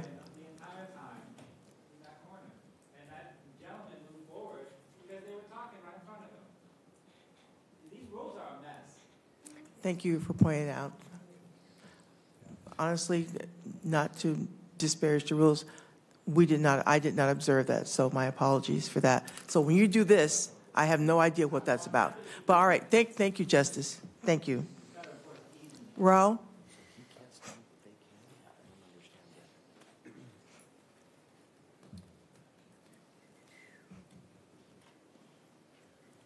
My name is Raul Pena, District 1. Thank you, gentlemen, for supporting my neighborhood. I came up here to talk about school safety for kids. But for 2.5 hours, all I've heard is how people want to stand up and turn their backs. But yet, at the beginning of each meeting, none of them stand up to say the Pledge of Allegiance. Thank you. None of them. Council President, this is about the rules. Yeah. Thank you, Raul. Well, They've anyway. been voted on. Is there any other comments you'd like to make? Basically, we all listen, we all hear. We're tired, we want to go home. City Council open forum is to talk about city issues, not overseas. We need to focus on what we need to do to better the city of Spokane by entrusting the rules and regulations, by making sure that our kids can go to school, walk safely without being run over by cars. Thank you. Thank you so much. Sunshine? And then we'll have Tavita after that.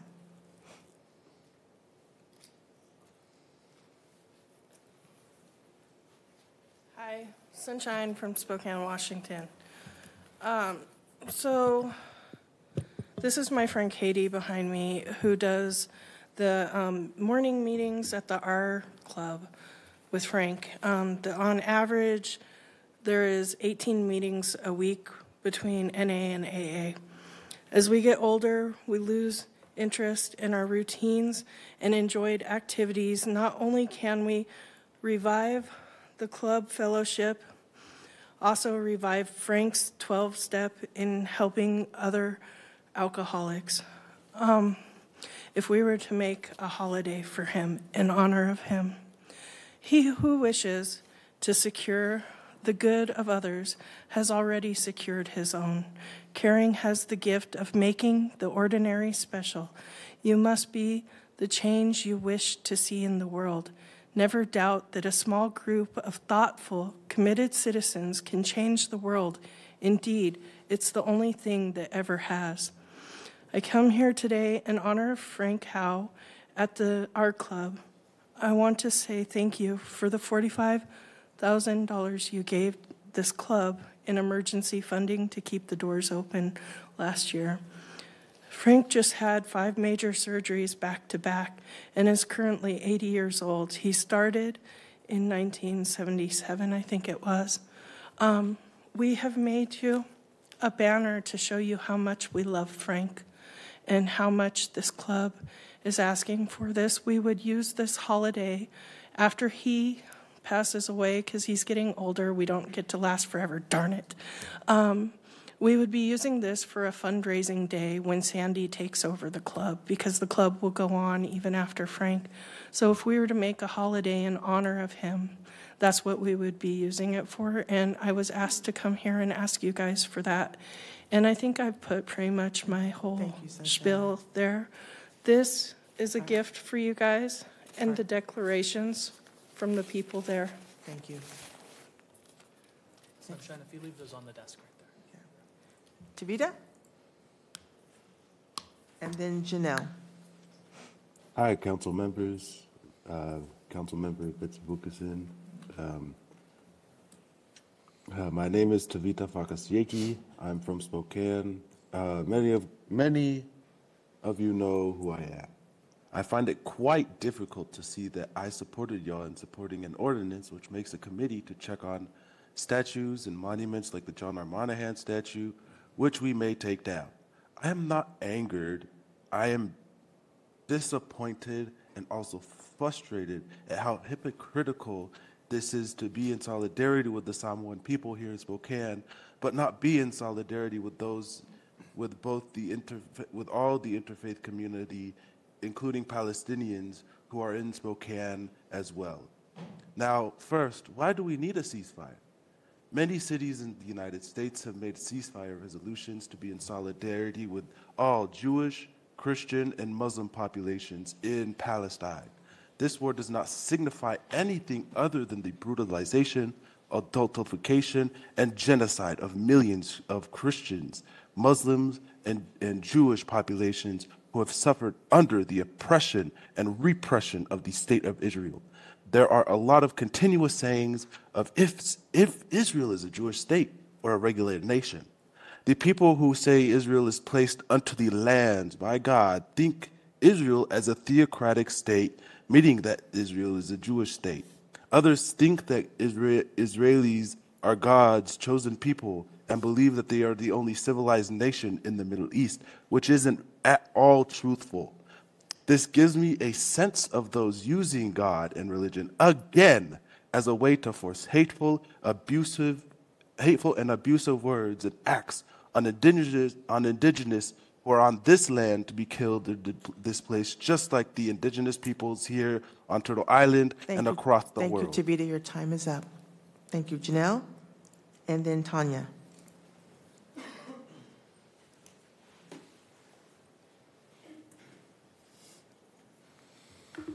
Hi, I'm Janelle, and I'm a citizen of Spokane. I'm deeply dismayed by the actions of Spokane City Council in creating a noise ordinance seemingly aimed at silencing pro-life supporters outside Planned Parenthood, Spokane, in March of 2020. The church at Planned Parenthood, consisting of individuals praying and holding religious services outside this abortion clinic, has been unfairly targeted by this ordinance. It's disheartening to witness the Spokane City Council bowing to the complaints of Planned Parenthood. Its staffers allege that prayers and songs outside the clinic disrupt their operation. This ordinance appears to be a direct attack on the freedom of speech and religious expression of pro-life advocates, including Pastor Ken Peters and others who gathered to peacefully protest. The CEO of Planned Parenthood of Greater Washington and Northern Idaho's statement characterizing pro-life supporters as bullies is deeply troubling. These individuals are exercising their First Amendment rights to advocate for the sanctity of life and offer support to women facing difficult decisions. To label them as bullies is not only inaccurate, but also unjust. Former Spokane City Councilwoman Lori Kinnear introduced this ordinance, further exasperating the injustice. Strengthening a state law to target peaceful demonstrations is a clear abuse of power and undermines the principles of democracy and free speech.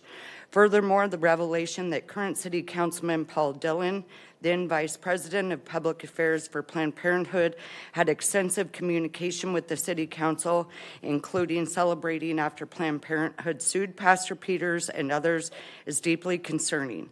It raises questions about the impartiality and integrity of the City Council's decision-making process. As a concerned citizen, I urge the Spokane City Council to reconsider its stance. Your time is up. Thank you. Thank you. Okay, just make a quick comment. Sure. Yeah, just really briefly. Yeah, thanks for bringing that up. I remember when this ordinance passed. It was 4 years ago, and I was a former employee, but it was never enforced. So that's all I got to say. Thank you. Tanya?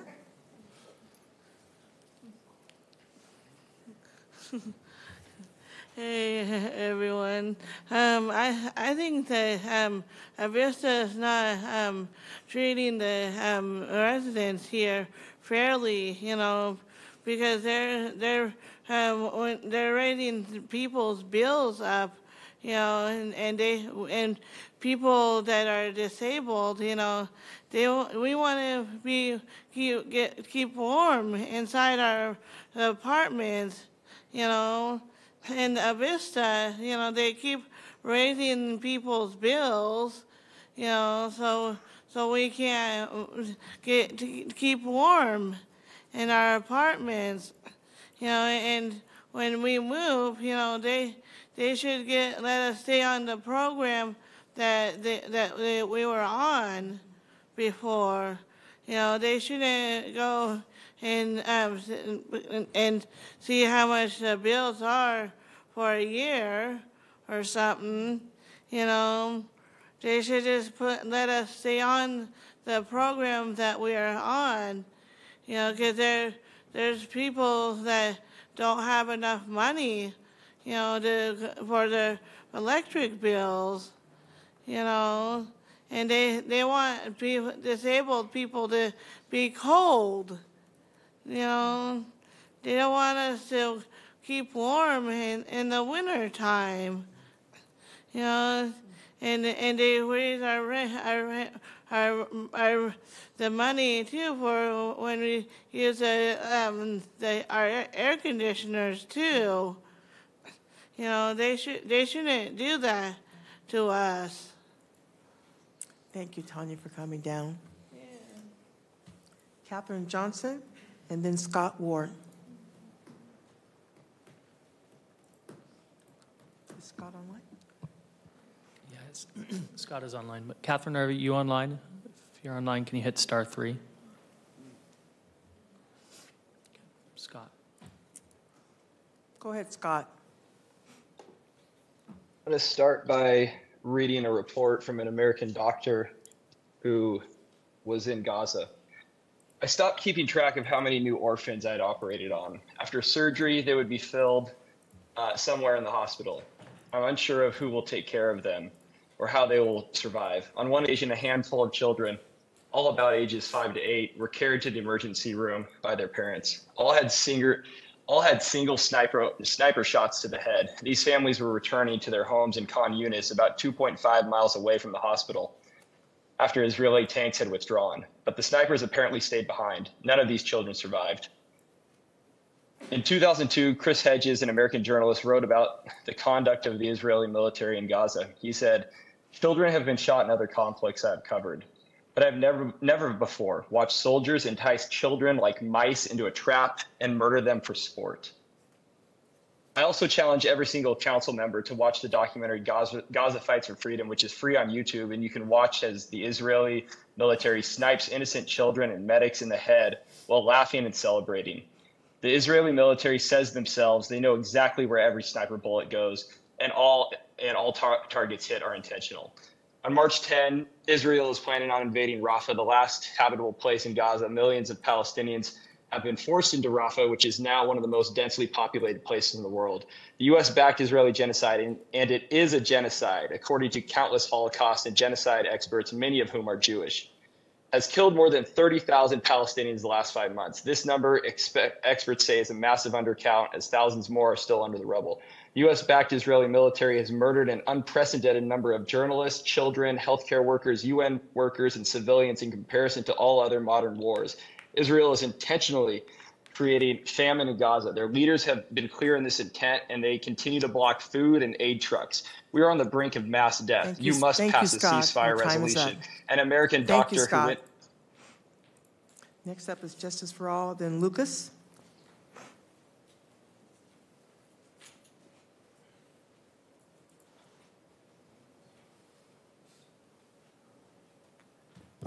I want to talk about the rule changes passed this January. You also restricted people's right to speak on current and advanced agenda items. That was not previously. You did remove the section that said this will not interfere with people's ability to speak on current and advanced agenda items. That section was removed. That is, again, an issue. Just like the other thing that was passed recently that's saying another restriction on what we're able to talk about at open forum. When you are creating restrictions on free speech, you better be sure. I don't want to guess. I want certainty that you are sure you are right about these decisions you are making.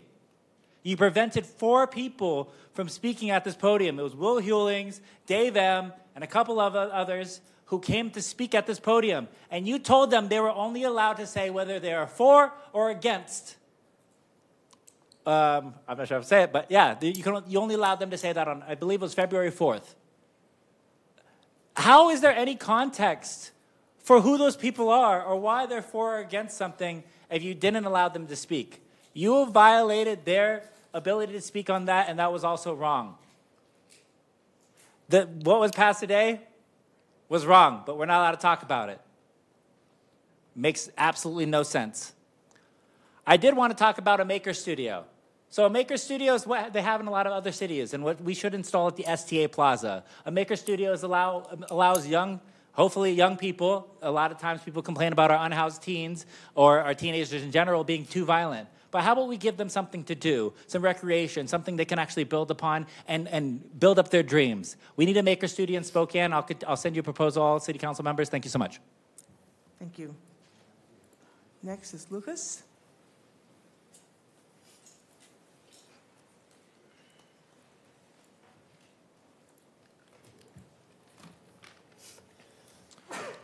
Good evening. Ask yourself, what kind of society are we building if we allow ourselves to fund and support genocide? As our elected officials, you have the power to say something, to do something. Instead, you use your power borrowed from the people you serve, to give the second most deadly police force per capita more money. You do not adequately support or provide addiction treatment services to shelter our unhoused. Your actions lead to the deaths and suffering of our city's residents. Your refusal to take our needs seriously has real negative impacts and consequences, as does your lack of action on Palestine. Week after week, we the people come here to City Hall and beg you to listen, to come to reason, to denounce genocide. And we are met with mockery and derision. Shame on you.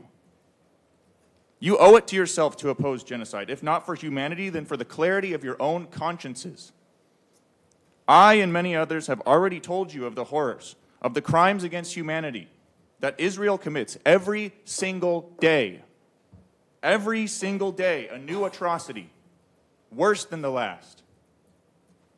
And every session, you read a land acknowledgement, admitting to our own ongoing colonial history, but fail or even refuse to see what is going on in front of your eyes. I invite you to save your conscience, to be a part of the peace process, and pass a ceasefire resolution. I cede the rest of my time to Aaron Bushnell and the people of Palestine. A moment of silence, please.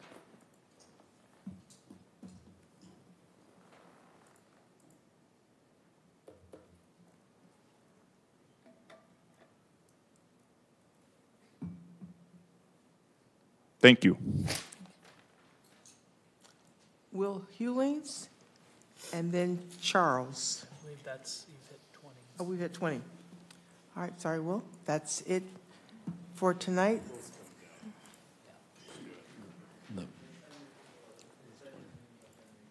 Yeah, we already hit 20. I'm sorry, Will. That was I wasn't kidding. Yeah, okay. Thank you all for attending. I will entertain a motion to adjourn. So moved. Second. All in favor indicate by saying aye. Aye. This meeting is adjourned.